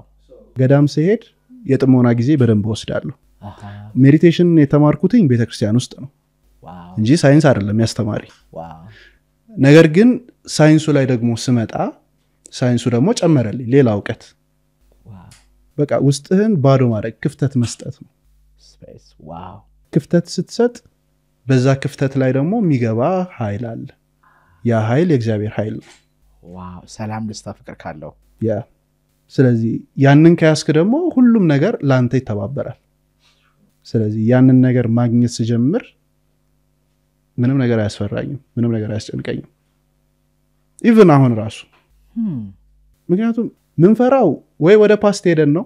ስላጣናቸው ነገሮች ስናስብ ምናምን ወይ ደግሞ ስለምናጣው ነገር ስናስብ ሐሳብ ነው ምንጨነቀውም ተመሳሳይ ነው ክሬቭ ምናረገውም ተመሳሳይ ነው ወደፊት ሄደን ነው ፈጣሪ ካለ ግን እሱ ነው ሁሉ ነገር የሚሰጥህ ሁሉ ነገር የሚነሳም እሱ ነው ስለዚህ እሱን ከያዝክ ምን ይጎልብሃል ከውስጥ መኖር ማለት ፈጣሪን ይዘህ መኖር ነው ዋው ፈጣሪ የማወራው የተለያዩ ሃይማኖት ተከታዮች ያዳመጡን ስለሆነ ነው ክርስቲያኑ እግዚአብሔር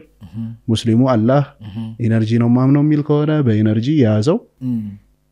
ግን ያ ኃይል ሲሞላ የሚያስፈራህ የሚያስደነግጥህ ምናምን ነገሮች አይኖሩም ህይወትን ትኖራለህ በደንብ ትኖራለህ ዋው ስትኖር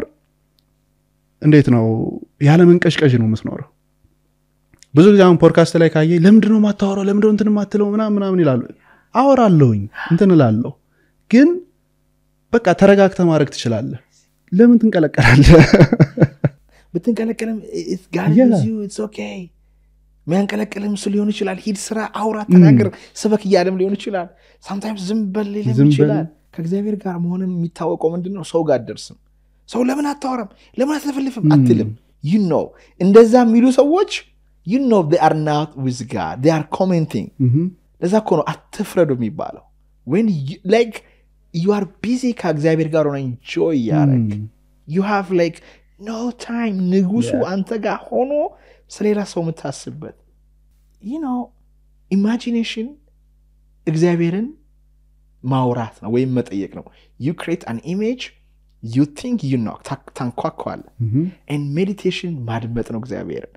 ብዙ ሰዎች ቤተክርስቲያንም ሄድ መስጊድም ሄድ ይጠይቃሉ እንጂ አያደምጡ ምን አለ እግዚአብሔር እስቲ አሁን አንተ ሰዎችን ብትጠይቃቸው ምን አለ እግዚአብሔር አያውቁ እንደዚህ ሆኖ እንደዚህ ምን አለሽ እስቲ ጠይቀሽው ታውቂያለሽ ለምን be still and know that I am God be still be calm ዝም በል ማሰባኩም አድምጠው መጽሐፍ ቅዱስ በጣም የሚገርም መጽሐፍ ነው like it says ኢየሱስ ክርስቶስ በጎቼ ድምጼን ያቁታል ዋይ መምሮ አቆመው ሲጋና what does it mean በጎቼ ድምጼን ያቁታል imagine የፈጣሪን ድምጽ ብታቀው ሲጣራ ብትሰማው አብርሽ በሲጋት ሄድ ጣቆም ሴት ጋር ተዋል እዚች ጋር ዋል ይሄንኛው ቪዲዮ ኢማጂን ላይክ ፈጣሪ ያንተ ፓርትነር ወዳጅ ሜንተር አጋሽ ቢሆን መዝሙረ ዳዊት ላይ እንደተባለው እግዚአብሔር እረኛህ ነው ምንም ነገር አያስፈልግም ያ what do you mean meditation ከቤተክርስቲያን የተማርከው ስትል ምን ማለት ነው like ብዙ ሰዎች አሁን ከሃይማኖት ጋር የሚጋጭ አርገው ያስባሉ በኔ ኤክስፒሪየንስ አይጋጭም ከፈለክ በኔም አይጋጭም እሱን እንድታወራ ስለምፈልግ ነው ከእሸቱ ጋር የሆነ ጊዜ ሜዲቴሽን ቪዲዮ ሰርተን ኢሉሚናቲዎች ናቸው 66 ናቸው ተብሎ በቃ በጣም ማይሆን ስም ሰጡን ላይክ እና በጣም ኮንፊውዝድ ሆነን like what does it mean ያልገባን ነገር አለ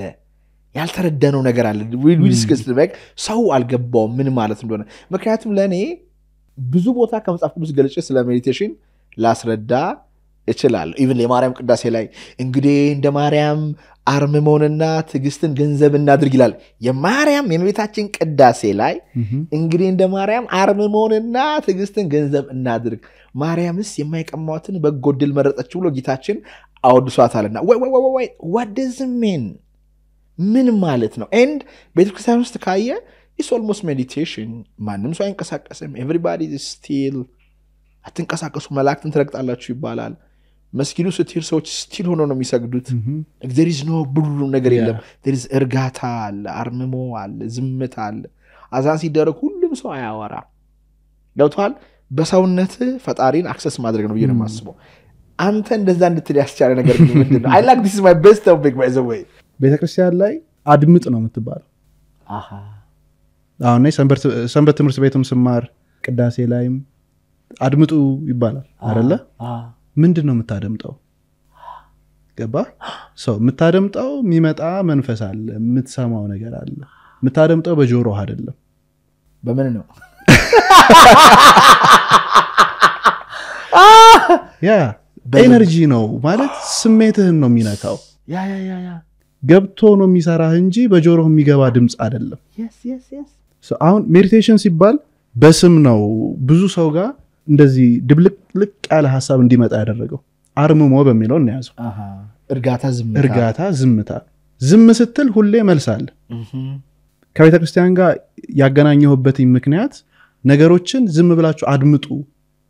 ይመጣሉ ወደ ህይወት ይመጣል ስታዳምጥ ሲመጣ መቀበል ትችላለህ ካላዳምጥክ ያልፋል ነክቶ ሊያልፍ ይችላል ሳይነካ ሊያልፍ ይችላል ነክቶ ያለፈ ያማረርክ ሊሆን ይችላል ባንተ ህይወት ላይ የሆነ ትርጉም አምጥቶ የሆነ ለውጥ አምጥቶ ሳታዳምጠው ስቲል ያማረርክ ያለፈ ሊሆን ይችላል በዛው ልክ ደግሞ ስታዳምጥ ይሄን ነገር ለካ የጠየቁት ነው መልሶ የመጣው ምን እናዳምጠው ነው ስለዚህ ከቤተ ክርስቲያን ጋር ያገናኘውልህ ነገር እኔ የተረዳሁት ነገር ስለሆነ ነው ሁሉም ሰው እንደዚህ ይረዳዋል ማለት አይደለም ምክንያቱም የሁላችንም ኤክስፒሪየንስ ይለያያል ማን ያንተ የምትረዳበት መንገድ ሌላ ነው እኔ የምረዳበት ሌላ ነው ሁሉም ሰው የሚረዳበት ሌላ ነው እኔ የምረዳውን ተረዳ ማለቴ አይደለም ግን የራስህን ደግሞ የምትረዳበትን መንገድ ፈልግ ወደ ሳይንሱም ስትመጣ ይሄንኑ ነው የሚል ሜዲቴት ስታደርግ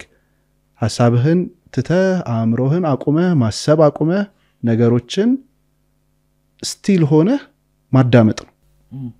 እንደውም አንድ ቴክኒክ አለ ስሜትን ማዳመጥ ሰውነት ላይ የሚሰሙህን እያንዳንዱ ስሜቶች ማዳመጥ ሲበላህ ምናምን ሲወጋ ሲቆነጥጥ ምንም ምላሽ ሳሰጥ ያ ነገር እንደሚያልፍ ትረዳለህ አንድ ነገር አይቆይም ባንተ ህይወት በእኔም ህይወት አይቆይም ሀብትም አይቆይም ድህነትም አይቆይም ዝናም አይቆይም ሁሉም ነገር የሚያልፍ ነው ግን እንዴት አድርገን ነው የምንፈልገው ነገር ማቆየት የምንችለው ከዛ ነገር ጋር በፍቅር ስንወርቅ ነው ፍቅር ደግሞ ፈጣሪ ነው I see yeah በቤተክርስቲያን ግርላት ውስጥ የሚነበቡ መጽሐፎች አሉ ለምሳሌ አቡነ ተክለ ሃይማኖት አቡነ ገብረ መንፈስ ቅዱስ እንደዚህ አመት ቆሞ ጸለዩ ወይም ደግሞ ኢየሱስ ክርስቶስ ብቻውን ወደ ተራራ ወጣ ተጉና ጸልዩ what does it mean even መጽሐፍ ቅዱስ ላይ ምስጉን ነው እንደዚህ ያልሆነ ምናምን day and night he meditates on the law of God ይላል day and night bro በዚህ ዓለም ጫጫታ ፈጣሪን አናገኘው በዚህ ዓለም ጮት በዚህ ዓለም ቲንኪንግ በዚህ ዓለም ሐሳብ በዚህ ዓለም ስቴት ከፈጣሪ ጋር አትገናኝም እንዴት ነው የምታውቀው ሰላም የለህም እርጋታ የለህም አንደበት ሁሌ ይተቻል ክፉ ነገር ያወራል አልረካም ነፍስ ትቅበዘበዛለች ውስጥ ብዙ ሺህ ሐሳቦች ይተራመሳሉ you know what ፈጣሪን actually ያገኘ ሰው የእውነት ያገኘ ሰው በጣም ደግ ነው ቀደም እንዳልከው ፍርሃት የለውም ውስጡ ላይ አይጨነቅም እንዲህ ቢሆን እንደዛ ቢሆን አይልም ሰው አልወደደኝም ብሎ አይጨነቅም and he knows like you know like በነገራችን ላይ ፈጣሪን ማመንና ማወቅ ይለያያል ለማመን ምንድነው ልዩነታቸው that's a good question when you believe ላይኖርም ይችላል ግን እንዳለ አምናለሁ ነው when you know it ስታቀው ትኖረዋል he's here እዚህ ጋር በእኔና በአንተ ንግግር ውስጥ ፊል አደርገዋል ቢዝነስን እንደሚደግፈው ፊል አደርገዋል ቢጥለው እንኳን I trust him ሰው ባይወደኝ እንደሚወደኝ እርግጠኛ ሆናለሁ ይሄ በጣም ያስፈልጋል ስለ ከምን ጊዜውም በላይ የሰው ልጆች የፈጣሪ ትከሻ ላይ ሊን ማድረግ አለባቸው ከምን ጊዜውም በላይ ምን ማለት መሰል ሃይሊ በሚቀያየር ዓለም ላይ አንድ የማይቀያየር ነገር የፈጣሪ መንፈስ ብቻ ነው አንድ ቀደም እንዳልከው ዝናው ይቀያየራል ለዛ እኮ ነው ማያረካ ይመጣል ከዛ ይሄዳል ገንዘቡ ልክ እንደ ሳምና ሙልጭ ነው ሰው እንደዛ ነው there is one thing unstable ይሆነ and ብዙ ሰዎች ደግሞ የሚቀያየረው ዓለም ላይ ተንተርሰው ስልጣናቸው ላይ ብራቸው ላይ ሰውነታቸው ላይ ተደግፈዋል እንደሚቀያየር አላወቁም የማይቀያየረውን አምላክ ስትቀምሰውና ስታቀው እንዴት ነው የምታቀው በእያንዳንዷ ስራ ውስጥ አስገባዋል አልጋ ማንጠፍ ላይ ይሁን ጥርስ መብረሽ ላይ ይሁን ቤተክርስቲያን መሄድ ላይ ይሁን መስጊድ መሄድ ላይ ይሁን ሰውን ፖድካስት መጠየቅ ላይ ይሁን ታክሲ ውስጥ መግባት ላይ ይሁን በእያንዳንዷ ሰከንድ ውስጥ ከምትተነፍሰው በላይ የሱን ፕሬዘንስ ሲክ ታደርጋለህ ፈጣሪ ስላለ ማለት ነው ከስዋ አሁን በህይወት እውነታው ማን ነው እኔ ሰውን ኮች አደርጋለሁ ሚስጥሩ ገባኝ ምን እንደሆነ እንደውም በድፍረት አንዳንዴ እምላለሁ እኔ ዓለማችን ላይ ምርጥ ኮች ነኝ ይላሉ በድፍረት yeah I can say ዛሬ ስልጣናዬ ላይ ምን አልኳቸው ዓለም ላይ ሰው ኮች በማድረግ ብዙ ሰው አይበልጠኝም አልኳቸው የሚበልጡ ሰዎች አሉ I get it but I know ብዙ ሰዎች እንደማይበልጡ that's የተሰጠኝ ነገር ነው በሙዚቃ ይበልጡኛል በቢዝነስ ይበልጡኛል በድብድብ ይበልጡኛል በንግግር ይበልጡኛል you know what I'm saying በስልጣን በፖለቲካ ይበልጡኛል I get it ፖድካስት ማዘጋጀት ይበልጡኛል but I am very very sure ሰዎችን ኮች በማድረግ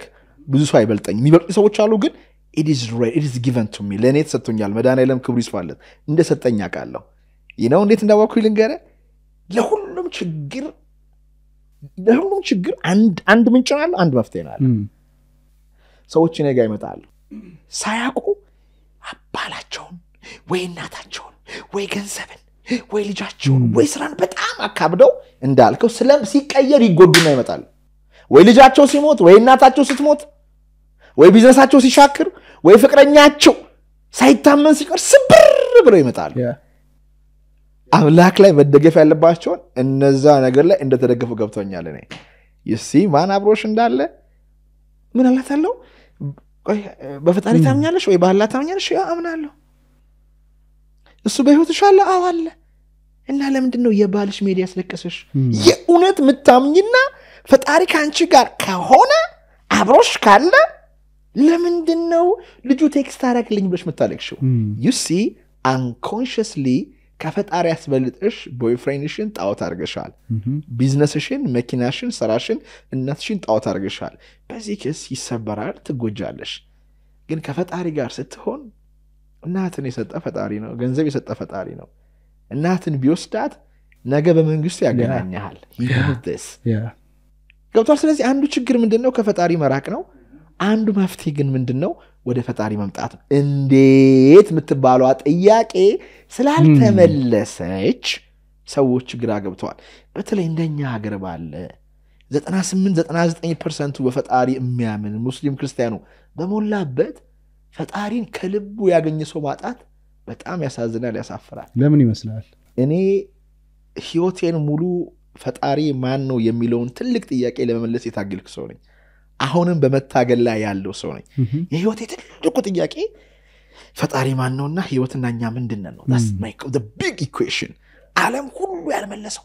አልበርትን ብሎት ሳይንስን ብሎት ፈላስፋዎች የተከራከሩበትና አንድ መልስ የላቸው I'm asking like the first thing ፈጣሪን በአእምሮ ልትረዳው አትችልም ፈጣሪን መጽሐፍ ላይ ጽፈ ሰው እንዲያቅ ማድረግ አትችልም ፈጣሪን ፊልም ሰርተለት ማሳየት አትችልም ሰውየው ራሱን ኤክስፒሪየንስ የሚያደርገው እና በጣም ከባድ ነው and ዓለም ደግሞ ፈጣሪን እንዳታቀው ነው ዲዛይን እንዲሆነው ሰይጣንና ወታደሮቹ ባሉበት ዓለም ውስጥ ስለምንኖር የትምህርት ስርዓታችን የፖለቲካ ስርዓታችን የቢዝነስ ስርዓታችን የሚዲያ ስርዓታችን ሆን ተብሎ የሰው ልጅ ፈጣሪን እንዳያገኘው በድፍረት አወራለሁ የሰው ልጅ ፈጣሪን ካገኘ ነፃ እንደሚወጣ ሰይጣን ስለሚያቅ የራሱ ፖለቲከኞች የራሱ ሚዲያ ሰዎች የራሱ ፊልም ሰዎችን ጨምሮ የራሱ ሰባኪዎች በጣም ያሳዝናል በሃይማኖት አባቶች ምክንያት ሰዎች ላይ የሚሆነው ነገር አንዳንዴ ስትሰማት ላይ ሰው ኮች ስታደርግ በሁሉም አይደለም የተባረኩ ወደ እግዚአብሔር የሚወስዱና መምራን አሉ ግን ሰይጣን ሰባኪዎች አሉ ሰይጣን ሼኮች አሉ ሰይጣን የሚገርሙ ሰዎች አሉት በሃይማኖት ከባው ውስጥ ያጅሉን ስራ የሚሰሩ ቤተ እምነቱ ሴቶችን የሚደፍሩ ሰዎች አሉት እኛ የዋህ ሆነን እንሄዳለን ከቨርድ ሆኗል ፕላስ አንድ ታሪክ ሁሉ ስልጣና ላይ ያወራሉ አሳዎች ናቸውና እየዋኙ ይሄዳሉ እና አንድ የነቃ አሳ ውሃውን ያቀዋል ልጆች ውሃውን አያችሁት ይላቸዋል ውሃ ምንድነው ይሉታል ውሃውን አያችሁት ውሃ ምንድነው ውሃ የሚባል ነገር አለ ያማል እንዴ በውሃ ውስጥ እኮ ነው የምትተነፍሱት በውሃ ውስጥ ነው እኮ የምትበሉት የምትጠጡት ፀሐይ እኮ በውሃ ውስጥ ባትገባ አትኖሩም የኛ ህይወት መሰረት እኮ ውሃ ነው ምግብ አይደለም ሚስት አይደለም አባት እናታችሁ አይደለም ውሃው ባይኖር ትሞታላችሁ አይ ሽማግሌ አሳ ብለው እየዋኙ ሲሄዱ የሆኑ ሰዎች ሲያጠምዷቸው በመረብ ይንፈራፈራሉ ዞር ብለው ሳይው ውሃ ውስጥ ነበሩ ከውሃው ሲወጡ ውሃውን አይሁት ወይኔ አሉ ለካ ውሃ ነበር ለካ አየር አይደለም የኛ ዓለም ለካ ውሃው ነው ግን ውሃውን አሁን እነዚህ አሳዎች ባያውቁ አይፈረድባቸው ለምን ተጣብቋቸው ነው ያለው ፈጣሪ ከኛ ጋር ጥብቅ ብሎ ደማችን ነፍሳችን ውስጥ ገብቶ ለኛ ምግብ ሆኖ ምንበላው ዳቦ ውስጥ አለ ደማችን ውስጥ አለ ሰውነታችን ውስጥ አለ ስንተኛ አይተኛም እንዴት እንወቀው we are lost ኢጓችን ተሰርቶ ቤት መኪና ንብረት ስራ ምናምን ይያለን ውሃችን እንዴት እንየው so humanity ፈጣሪን የሆነ ቦታ እየጠበቀ ነው ግን in fact ስተንፋሶ ነው ያኖረው ነው ኦክሲጅን ነው ያኖረው ነው ግን እየፈለገው ነው ያለው ከዚህ የተነሳ ጠፍተናል ማለት ነው እንደዚህ ከባድ ባልሆነ ፈጣሪ ማግኘት ቀላል ቢሆን ኖሮ ወይም በቀላሉ ማግኘት ብንችል ብሮ ሳንጨነቅ ነው እንችላለን ምክንያቱም ምን ያልጨነቀው እውነቱን እሱ ነገር ስለ እውነት ነው ማወራ አይጨንቀኝም አይ ኖ ቢዝነስ ላይ happen የሚያደርጉ ነገሮች አሉ there are some ሰዎች ይሰርቡሃል ምናምን ነገር እንደሰው የምታስባቸው ነገሮች አሉ ግን when I know ከኔ ጋር ማን እንዳለና ከየት እንዳወጣኝ ሳስብ አይጨንቀኝም ስለ እውነት ነው ብልክ እስቃለሁ አንዳንዴ በሆነ ነገር ተናድቼ ሰራተኞች ላይ ወይ ጨው ወይ ምናምን ዞር ብዬ ፈጣሪ የሚባለው ነገር እንዳለ ሳቅ ዓለምን ሁሉ ባጣ ምንም አላጣውም ልክ ክርስቶስ እንዳለው ማለት ነው ላንተስ ለምን ይስላል ማግኘት ከባድ ነው አብዛኛው ሰው የልምድ አማኝ ነው አብራራው የመንፈስ ሳይሆን የልምድ ማለት ነው የልምድ አዋላጅ አለ አይደል ልክ እንደዛ ያልተማረ ዲግሪ ነገር የሌለው ያ ማለት ፈጣሪን ፈልጎ አይደለም የሚያገኘው በቃ አለ ስለተባለ አለ አሜን ብሎ ተቀብሎ ያወራል ፈልገስ ታገኘው እኮ ውስጥ ይገባል ፊል ታረጋዋለህ ቅድም እንዳልከው እያንዳንዷን ነገር ታጣጥመዋለህ ግን ካላገኘው በምንድነው አለ ነው የምትለው አለ ይያልክ ነው የምትኖረው እንጂ የኡነት አግኝተው አይደለም የምትኖረው ስለዚህ በልምድ የሚያምን ብዙ ሰው አለ እኔም የልምድ አማኝ ነበርኩ የሆነ ሰዓት የቱ ጋር ነው ፍሊፕ ያደረከው የተገለበጥከው ሁሌም ስጸልይም ምንም ነገር ሳደርግ መጠየቅ አይደለም መጠየቀው በቃ መንገዱን ምራኝ ስጠኝ ምናምን አይደለም የሆነ ነገር እንትን ካለ በቃ ያንተ ነው መንገዱ አንተ ነው የሰጠኸኝ አንተ ምራኝ አንዴ ጠይቃለሁ ከዛ በኋላ ዞር ብዬ አልመለከትም መልሱ ይመጣል ስቀበል ደግሞ አመሰግናለሁ በልምድ ከሆነ ግን ትጠራጠራለህ ጠይቀህ ይሄን እንዴ ቆይ እስኪ ድጋሚ ሌላ ነገር ላድርግ ሌሎች ነገሮችን መሞከር ትሄዳለህ ያ ጥርጣሬ ውስጥ ይከታል ያ ጥርጣሬ ደግሞ ሌላ ስትረስ ምናምን ሌሎች በሽታዎች ውስጥ ይወስዳል ከልምዳማኝነት ወደ ያ መርምሮ ማመን ማጣጣም ያንን ነገር የእውነት ፊል ማድረግ መገናኘት ምትገናኘው ማለት ሁሉም ቦታ አለ ፈጣሪ አለ እኛ የሚመስለን ወይ ቤተክርስቲያን ነው ወይ መስጊድ ነው ወይ የሆነ ቦታ ላይ ብቻ ተቀምጦ ያለ ነው የሚመስለን እዛ ቦታ ላይ ካልሄድክ አታገኘው የሆነ የመጽሐፍ ቅዱስ ጥቅስ ዛሬ እግዚአብሔር ከሳምራዊቷ ሴት ጋር ኢየሱስ ክርስቶስ ያወራ he said እግዚአብሔር መንፈስ ነው የሚሰግዱለትም በመንፈስና በእምነት ነው which means spirit is everywhere all of the sudden የሆነ ነገር መጥቶ ቤተ እምነትን ቢያፈራርስ የማያፈርሰው ነገር ምንድነው spirit bro spirit and sometimes ጸሎቴ ላይ እንዳልስገበገብ ያረጋኝ ነገር ያ ወጣት ነኝ I want something to happen ፎሎወሮች መጨመር አለበት ገንዘብ ማደግ አለበት የሄድ ሴንተሪን መገንባት አለብኝ ምናም ሰልጣኞች ማደግ አለባቸው ነገር but like ከፈጣሪ ጋር መሆንን ሳስብ እሱን ኢንጆይ ያደረኩኝ መሆኔን ሳስብ ጸሎት ይጠፋብኛል ከዛ ነገሩ ወደ አንተ ይመጣል ሳይታገል ይመጣል ፕላስ ደግሞ ሁሉ ጊዜ አንተ እንዳልከው አንተ ከምትመርጠው በላይ እሱ ይመርጥልህ እጅግ የተሻለ በደንብ እምነት ማለት ያ ነው እኔ አሁን ከኮሜዲያን እሸቱ ጋር ስናወራ እኔ ተስፋ ቆርጫለሁ እንዳልከው ዞር ብዬ የት እንደነበርኩኝና አሁን የት እንዳለው ሳይ አባዬ አይደል ፈጣሪ አለ ማለት ሳይሆን በከበዳው ነው ያለው በትልቁ አለ ካነበብኩት በላይ ሰው ሰብኮ ከነገረኝ በላይ በህይወቴ መስክሬ አይቼዋለሁ there is no force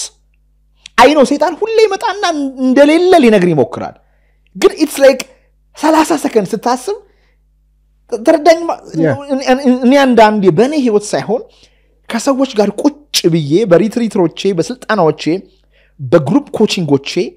የሰዎች ህይወት ምን ያህል በፈጣሪ እንደተለወጠ እኔ አይደለም no እኔ ራሴ ዞርብኝ ሰው ነኝ ግን ምን ያህል ፈጣሪ የኔን አንደበት የኔን ሰውነት ተጠቅሞ ልጆቹን እንዳዳናቸው ሳይ this is real የዳነው በሽታ የተፈታው ሶሉሽን ሳይ አንዳንዴ ፈጣሪ ስለመኖሩ ለማወቅ አድማጮቻችን የለም ወይ በእናንተ ህይወት ጸሎት አድርጎላችሁ ያሳካላችሁ ነገር ይሉ ሙስሊሞችም ፕሮቴስታንቶችም ክርስቲያኖችም we're not talking about ስለ ሃይማኖት አይደለም የምናወራው እያወራን ያለነው ስለ ፈጣሪ ነው የለም ወይ ስትሉ በጣም አለ ችግሩ ከፈጣሪ ተቃራኒ ያለው የጨለማው ስርዓት እንደሌለ የሚያስመስል ታሪክ ይነግረንና ያስረሳናል ሶ ፈጣሪ ስለመኖሩ ለማሰብ ያደረገልን ነገር ብቻ ማሰብ ብቻ ነው ፕላስ እኔ ማን እንደማደንቅ ልንገር ከለማዱ የስፒሪት አማኛለ ኖ አንተን ነው የምፈልገው ፈጣሪን አንተን ናውራ ሜዲቴት ላድርግ ልስማ ገባ ቤተክርስቲያን ሄዶ ኦር መስጊድ ሄዶ ሳቱ አለ ከቅዳሴው ዛሬ ምናምን ሚል ሰው ሳይሆን I'm enjoying this is like a nice moment like እንዴት ነው ምትወዳት ልጅ ጋር ሄደ ቁጭ ብለህ ስታወራ ባላይ ደስተል መሸ ይባላል ምናምን በትራያስኩ ላይ ምናምን ካለ ደግሞ በቃ እሷ ላንተ አለምነች ፈጣሪን በዛ ሌቭል ወደው ከሱ ጋር ኢንጆይ የምታረግ ከሆነ ወንድሜ you have no idea life ያኔ ገብቶሃል exactly እና ለምሳሌ አንዳንድ ቦታዎች ላይ እግዚአብሔርን ወይም ፈጣሪን ማግኘት በጣም ቀላል ይሆናል እኔ ለምሳሌ ሪትሪት ፕሮግራም አለን በነገራችን ላይ 13ኛው ዙር ሪትሪታችን የፊታችን መጋቢት 20 በአርባ ምንጭ ከተማ ይካሄዳል ከምታስቡት በላይ ህይወት ለዋጭ ነው ሰዎች በቀላሉ ወደ ፈጣሪና ወደ ራሳቸው የሚሄዱበት ውስጣቸውን የሚያክሙበት ፕሮግራም ነው አንድ ቀን እንደምወስድ እርግጠኛ ነኝ ገና like it ከኮንቨርሴሽናችን አንግል ሳይው በጣም እንደምትወደውና እዛም የሚሄዱ ሰዎች ላይ ብዙ ቫልዩ አድ እንደምታረግ አስባለሁ በጣም ያስገርመኛል ስልካቸውን ወስደን እዛ ጫካ ውስጥ ስናስገባቸው እየጮህ ስሜታቸውን እንዲያወጡ ዛፍ አቅፈው ዛፍ እንዲያወሩ ስናስደርግ አርባ ምንጮች ውስጥ ሲዋኙ ዶርዜ በቃ ታራውን ሳዩ ፍጥረት ሁሉ ከፈጣሪ ስላልወጣ ሲምፕሊ ወደ ቤት ወደ አምላካቸው ነፍሳቸው እንድትሄድ ይናገራቸዋል የከተማው ጫጫታ ጭወት ስራ ገብቷል ሚዲያ ስልክ ይጠፋልና you have no idea ትልቅ ድንቅ የሆነ ሰላምን ሰዎቹ ሴንስ ያደርጋሉ በ1987 2920 ደውላችሁ መመዝገብ ትችላላችሁ አንተስ is there የሆኑ ቦታዎች የሆኑ ሁኔታዎች በቀላሉ አምላክ ጋር እንድትሆንና ከዚህ ዓለም ጫጫታ እንድትወጣ የሚያደርጉ ነገሮች አሉ ወይ? የህልሞን ቤት ይፈልጋሉ? አምቢባራ ፕሮፐርቲስ ለርሶና ለቤተሰቦ የህይወት ዘይቤ አመቺ የሆኑ ቤቶችን እንዳማራጮ በመሃል አዲስ አበባ ገንብቶ ይጠብቆታል። የፈለጉትን አይነት የህይወት ስታይል እንዲከተሉ የሚረዱ ቤቶች በጥራት ሁኔታ ተገንብተው እናንተን እየጠበቁ ይገኛሉ። በ0905 33 45 37 ወይም ደግሞ በ0905 33 45 40 ላይ አሁኑን ይደውሉ። አምቢባራ ፕሮፐርቲስ። እኔ ጧት ከእንቅልፌ የምነሳው 9 ሰዓት ለሊት። እሺ all the time? እሺ የመጀመሪያው ስራዬ መጸለይ ነው። ከፈጣሪ ጋር መገናኘት፣ ከፈጣሪ ጋር ማውራት። እንዴት ነው ታወራው? እንዴት ነው? ምክንያቱም የጸሎታችን ኳሊቲ ይለያያል። አንዳንዱ ሰው አመት ጸልዮ አይሰማለትም፣ አንዳንዱ እሱ እንደሷ ተጸልይልኝ የሷ ጸሎት ይደርሳል ይባላል። እንደዚህ ማካበድ አልፈልግም፣ ግን በቃ በሚገባኝና በመረዳው ልክ ከፈጣሪ ጋር ኮኔክት አደርጋለሁ። አብዛኛው ታይም በዝምታ ውስጥ ነው ማሳልፈው። በምስጋና ነው አብዛኞቹ ነገሮች የሚያልቁት። ስለዚህ እስካሁን ድረስ የተደረገልኝ ነገር እኔ ባደረኩትና በእኔ አቅም አይደለም እያንዳንዱ ነገር። ያንን ነገር ካላመሰገንኩ ምንድነው ማመሰግነው? የምጠይቀውም ነገር አሁንም መንገዱን እንዲያሳየኝ ነው፣ መንገዱን እንዲመራኝ ነው እንጂ የሆነ ነገር እንዲሰጠኝ ምናምን አይደለም። ኦሬዲ ሰጥቷል መንገዱን ማጣጣቀው። ያንን ነገር እንዲያሳየኝ ደግሞ እያሳየኝ ነው። በውሳኔዎቼ፣ በማደርጋቸው ነገሮች፣ በመሰራቸው ስራዎች ውጤቱ ይነግረኛል። ገብቷል? ማደርገው ነገር አሁን ትግል የለው። የሆነ ሰዓት ትግል ነበር፣ እሞክራለሁ አይሳካም፣ የሆነ ነገር ንዴት አለው ምናምን። አሁን ያ ሁላ ነገር የለም። በቃ ጠይቃለሁ። ከጠየቅኩኝ በኋላ የኔ ነገር ማድረግ ነው። ሳደርግ ወይ በጣም በከፍተኛ ደረጃ ይሆናል ወይ ደግሞ እኔ ባሰብኩት ልክ ይሆናል። አንዳንድ ጊዜ ደግሞ ማይሆንበት ጊዜም ደግሞ አለ። ማይሆንበት ጊዜ ሲኖር ከነ ምክንያቱ ነው። በደንብ ነው ማዳምጠው። ኢቭን አሁን ወደ ኮቺንጉም ስመጣ ከሰዎች ጋርም ኮኔክት አድርጌ በደንብ ቁጭ ብለን ስናወራም እነሱ ጋር ያለውን ነገር ሲነግሩኝ ምናምን ማዳመጥ ለምጃለሁ። ከፈጣሪ መጣውን ነገር ማዳመጥ ከቻልኩኝ የሰውን ችግር እንዴት አላዳምጥም? አብዛኛው ሰው ደግሞ ያጣው ነገር መደመጥ ነው። በቃ ከፈጣሪ ጋር ያለኝ ግንኙነት በደንብ አድርጎ ቢውልድ እያደረገኝ ነው። ስለዚህ ጠዋት ላይ ነው አብዛኛውን ጊዜ የማደርገው፣ ግን በሙሉ ቀን ደግሞ ፊል አደርገዋለሁ ያንን ነገር ማለት ነው። ሁለተኛ ነገር ደግሞ አሁን ምን አለ መሰለህ፣ ጆርናል አደርጋለሁ፣ ጽፋለሁ።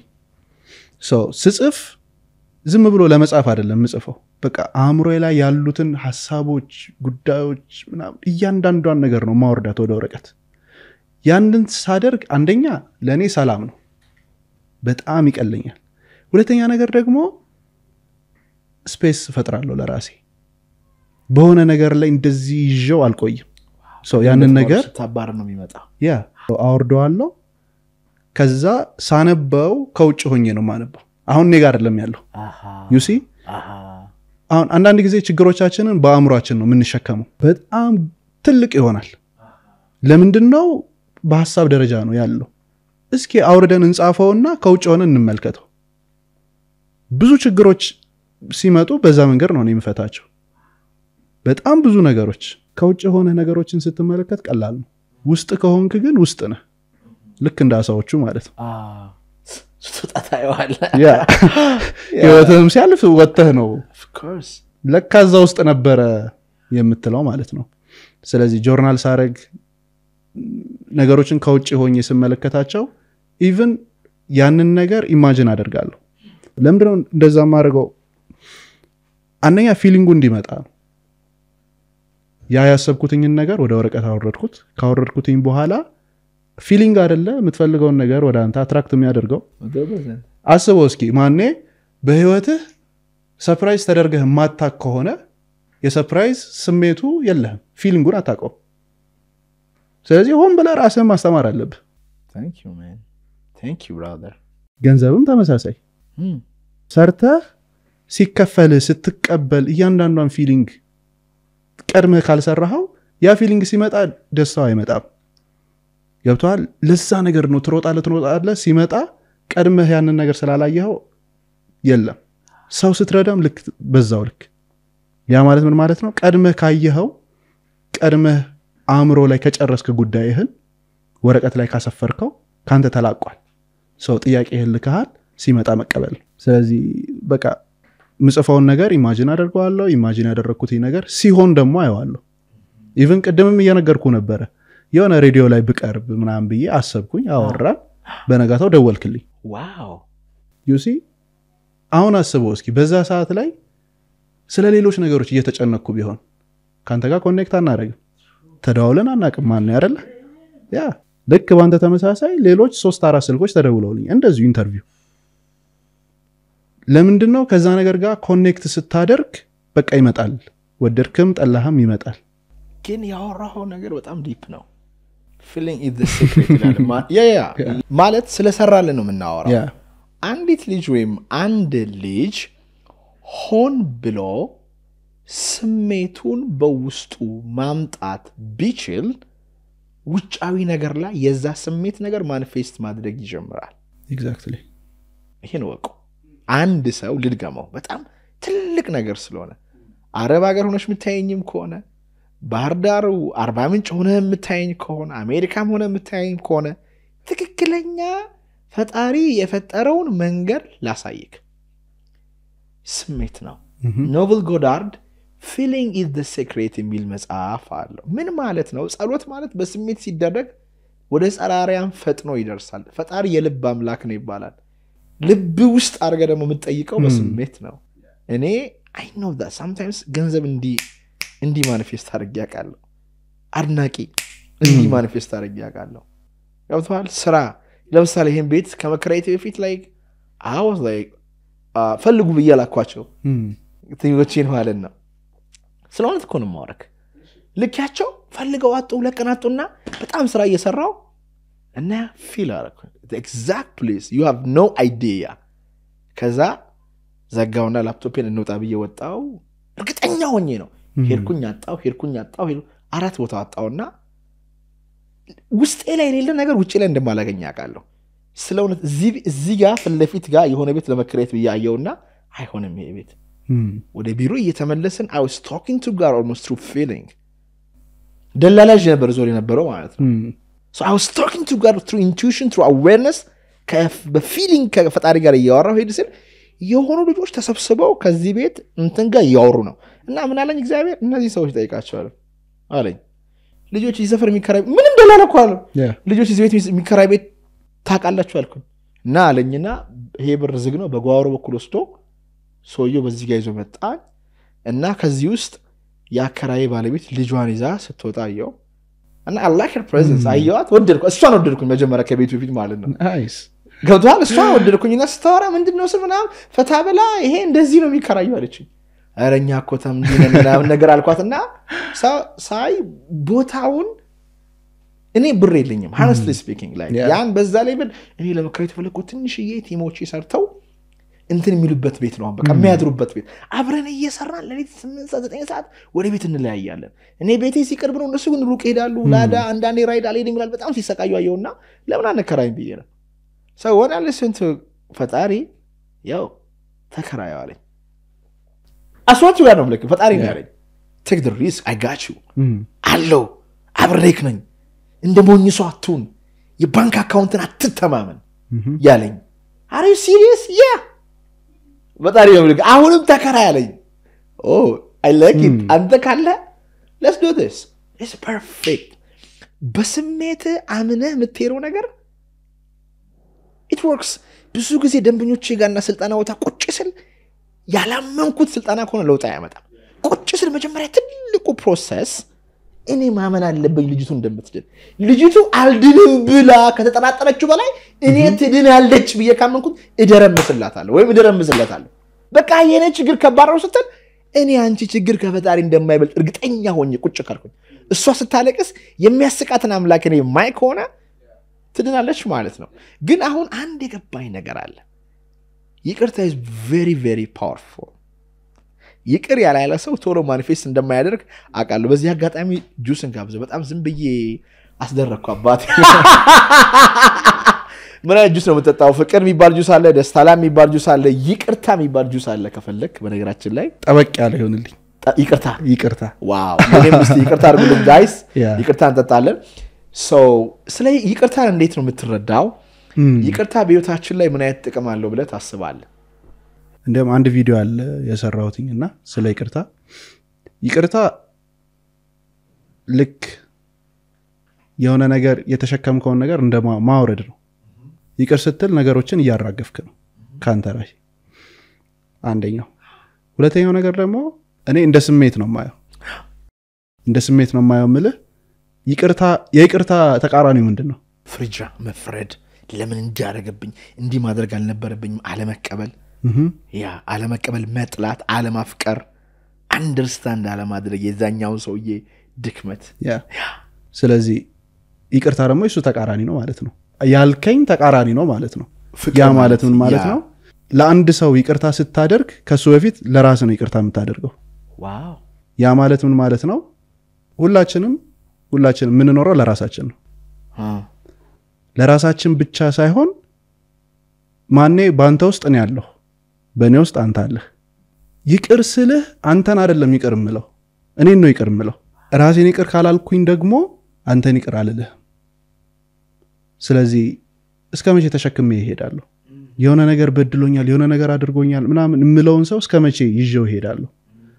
ያንን ሰው አንዴ ከራሴ ሳወርደው አንደኛ ለኔ ሰላም ነው ተሸክመን ነው የምንኖረው ብዙ ነገር ምንሸከመው ደግሞ ማይጠቅመንን ነው ያንን ስታራግፈው ይቅራርክ በቃ ይቅርብኝ ማለት እኮ ነው ሌላ ነገር እኮ የለም በቃ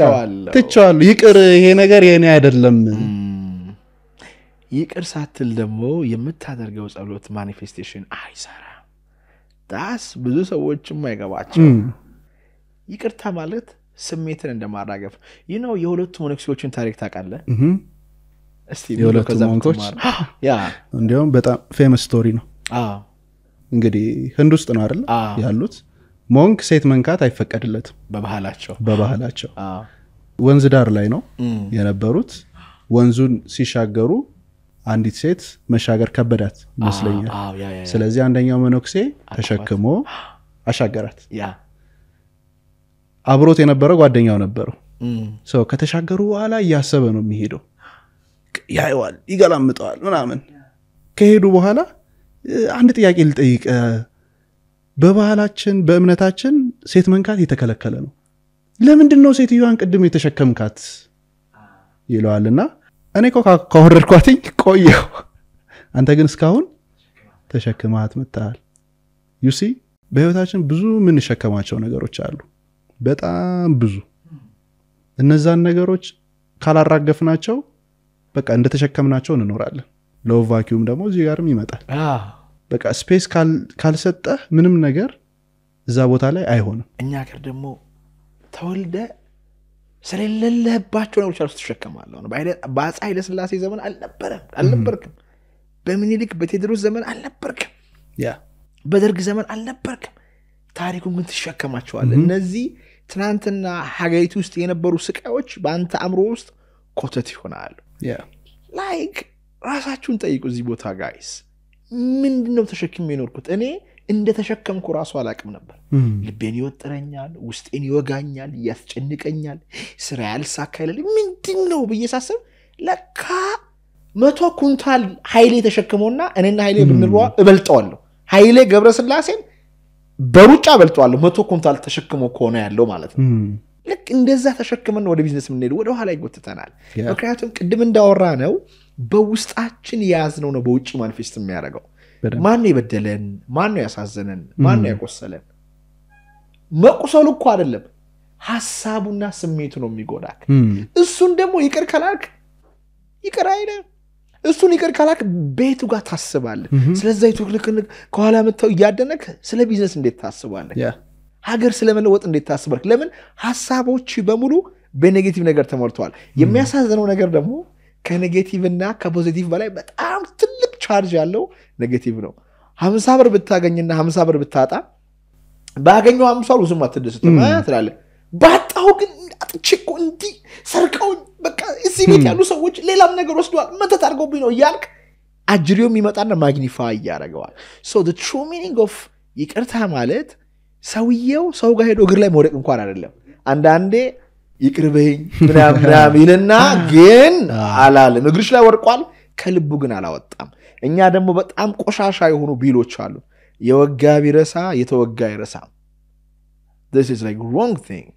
እርሳ መጥፎ ነገር ከሆነ እርሳ ጥሩ ነገር ከሆነ ግን አስታውስ በህይወት ይቅር ለማለት በጣም የከበደ ሰው ማን ነው በነገራችን ላይ ጁሳችን ደርሷል ይምጣና እንጠጣው ጋይስ እንግዲህ ወቅቱ የጾም ነው በክርስትናም በእስልምናውም እንግዲህ ታላቁ የረመዳን ጾም ገብቷል እንዲሁም ደግሞ በኢትዮጵያ ኦርቶዶክስ ተዋሕዶ ቤተክርስቲያንም ጾመ ኢየሱስ የሚባለው የአብይ ጾም ገብቷል እኛ ግቢ ማንያዘዋል እሸቱ ግቢ ደግሞ ከጾም ጋር አብረው የሚሄዱ ምግቦች አሉ በጣም ቤስት ሴሊንግ ምግቦቻችን እጅግ በጣም ጤናማና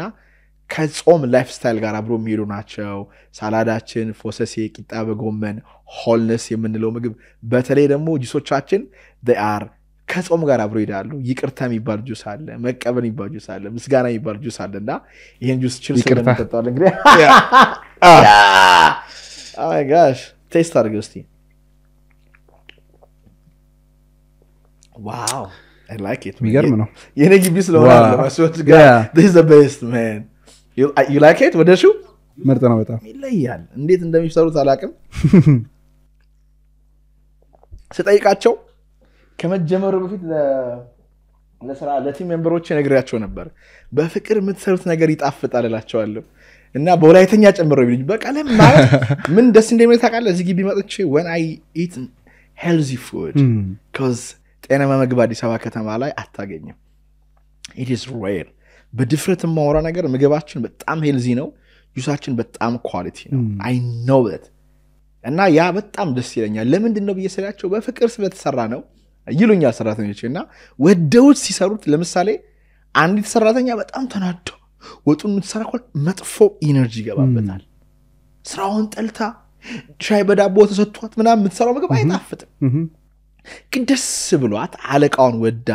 ደንበኛውን ወዳ ቲም ሜምበሮቿን ወዳ ስትሰራ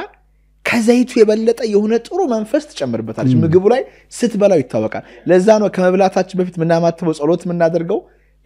ምን ይኖራል ባድ ኢነርጂ ባድ ስፒሪት ምግቡ ላይ ሊኖር ይችላል ተብሎ ነውና ይገርማል that's very amazing ያወራን ያለነው ነገር ከስፒሪቹዋሊቲ ጋር በቀጥታ የሚገናኝ ነው በህይወት ይቅር ለማለት በጣም ከብዶ በትግል ይቅር ያልከው ሰው አለ የለም በእውነት እንዴት እኔ ነገር አልይዙ አረታው በእውነት ከየት ወሰርከው ነው ነገር አላቅም ከየት እንደመጣ ግን እንደዚህ ምናምን ብዬ አልይዙ ዋው እኔ ግን የሆነ ልጅ ነበር በህይወቴ like እኔም ነገር የሚይስው አይደለም አልረሳ ያረከኝብኝ ነገር አልረሳ ምረሳ ሰው አይደለም I'm not like forgive but don't forget ይባላል no የወጋኝ ሚስማር I think about it but I forgive you ራሴንም ጠብቃለሁ ካንተ but ይሄ ነገር በጣም ሲገባኝ ቂም ያስኩበት ሰው የለም ያን ያል ከሰው ጋርም ፐርሰናሊ መነካካሱ አይደለም ግን there was a kid high school ውስጥ የሚደብር ነገር ያደረገብኝ I knew my ውስጤ ጣልቶታል ልጅ እንዴት ይቀርባል ከባላይ I know መርዝ እንደሆነ እግዚአብሔር እኮ ያስነብባል ይሄን ይቅር ካላልክ ይሄን አልሰጠህም ነው ጥያቄው እንዴት ይቅር አልከው ታዲያ አላልከው ይቅር ብየዋል and I know የጎዳኝ እንደሆነ and I started crying sometimes ውስጥ ያለው ፔን አለ አይደል በቃ እግዚአብሔር ሆይ like እኔ ፈልጌዋለሁ ግን ይቅርታ ማለት ይቅር ብያለሁ ማለት አይደለም እንደዚህ እንደምታወራው ቀላል አይደለም ያኔ ሰረቅ ውስጤ ላይ ገብቶ ታምቆ ቁጭ ብሏል so እኔ እንዲወጣ ፈልጋለሁ እንደሚጎዳኝም አውቃለሁ ብዙ ሰዎችም ያውቃሉ ግን እንዴት ላውጣ በተለይ ውስጥ ንጹህ ከሆነ ከገባ በጣም ከባድ ልክ ለመሬት ላይ እንደመግባት ነው አይወጣም so I started I know I was crying እግዚአብሔር ይሄን ነገር አልፈልጎም ከውስጤ አውጣው በቃ ማለት ውስጤ እኔ የሚወጥረኝ ነገር ካለ ይቅር ያላልኩት ሰው አለ ማለት ነው so I started crying ማልቀስ ጸሎት ማድረግ በቃ ይቅር ብያለሁ ማለት ደጋግሜ አፊርም ማድረግ ምናምንና አንድ ቀን በህልሜ ከልጁ ጋር ስናወራየው like እንዴት ነው በጣም የምወደው ማፍቅረው ኦልድ ፍሬንድ አግኝቼ ኬር አድርጌ ስራ እንዴት ነው ኑሮ ተመቸው ወይ ምናምን ነገር አሪፍ ነው በቃ እንዴ የምትወደው ጓደኛ አለ አይደለ እንደዛ ሳወራው አላየሁትም ዋው ደስ አለኝ ይቅር እንዳልኩት ገባኝ and ከዛ በኋላ ግን ውስጤን ስሜቶች ያስጨንቁኛል ይወጥሩኛል የሆነ ነገር ያደርጉኛል ምንድነው ብዬ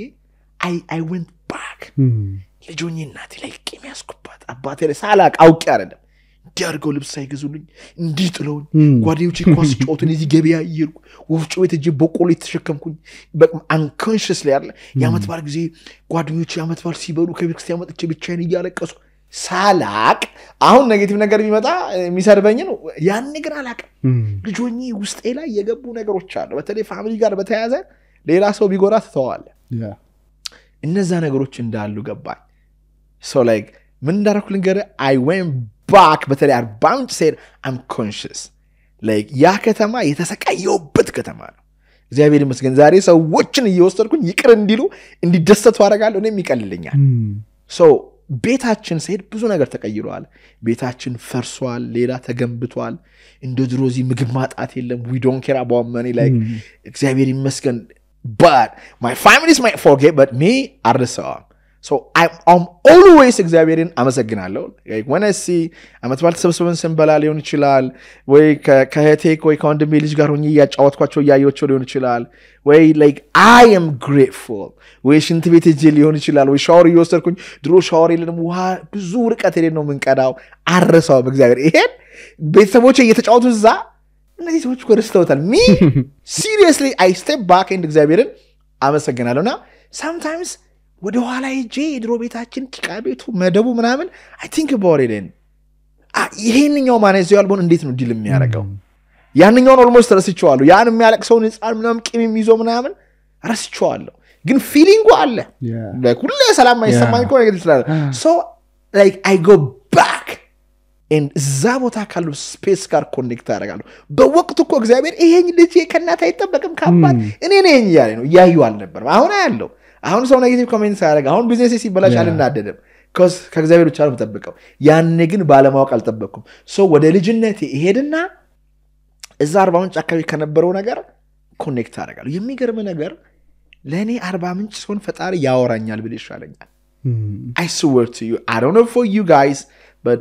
when I'm in Abriham sometimes ጠዋት ተነስቼ በገነት ውስጥ ምራመድ ይመስለኛል the energy is very dense clear ነው ሄዳል አርባም ምንጭ ምንድነው የሚሰማ ስለዛ ከተማ እንዳልከው በጣም የሚገርም ኢነርጂ ነው ያለው አይ ከተማ ውስጥ ነው ተወልጄ ያደኩት እና አዲስ ነው መጀመሪያ ሲሄድ ለኔ አዲስ ነው ያ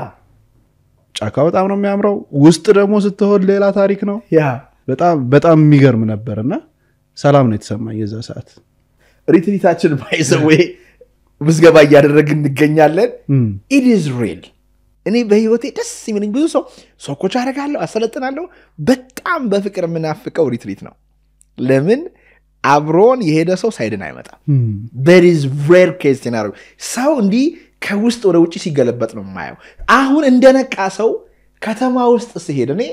የፈለኩበት ዓለም ላይ ሊሄድ ብላ አይከብደኝም አሁን መሄድ ይችላል እግዚአብሔር ይመስገን ገንዘቡም አለኝ ኤምባሲ መጄ ቢጠይቅ የሚከለክሉኝ አይመስለኝ ሁሌ ግን መጓጓው ወደ 40 ምንጭ መሄድ ነው ታከመኛለች it's the most underrated city ኢትዮጵያ ውስጥ and in the world ብየር ማስበው I'm not talking about ህንጻ እንኳንም ህንጻ የለም 40 ምንጭ እግዚአብሔር ይመስገን እንኳንም ክለቦች የሉም እግዚአብሔር ይመስገን ገብቷልም አንድ ዶክተር ታረቀኝ የሚባል ሰው ይያለና ስለ ከተማው አለማደግ ድሮ ከተማ እድገት ሲባል ህንጻ ፎቅ መንገድ ብቻ ነበር ይመስለኝ የነበረው ፒሱ ኢነርጂው ይሄ ኦርጋኒክ የሆነው የህዝቡ ነገር እንደ ሀብታ ላይምና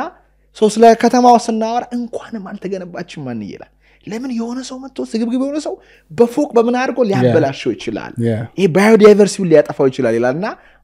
አሁን በጣም ፊል አደርጋለሁ you know what I'm saying I feel it ስለዚህ እናትና አባቶቼንም ይቅር አላልኳቸው ባለማወቅ ገብቷል በድንቁርና ምክንያት እነሱ ሆም ብለው እንደጎዱኝ ሆም ብለው አባቴ እንዳሳዘነኝ ወንድሜ እንዳሳዘነኝ ሆም ብለው አይደለም ካቅማቸው በላይ ሆኖ ነው ከአባቴ ጋር ቁጭ ብዬ ታሪኩን ስሰማ ያሳዝነኛል እንዲህ ምን ይለኛል እግዚአብሔር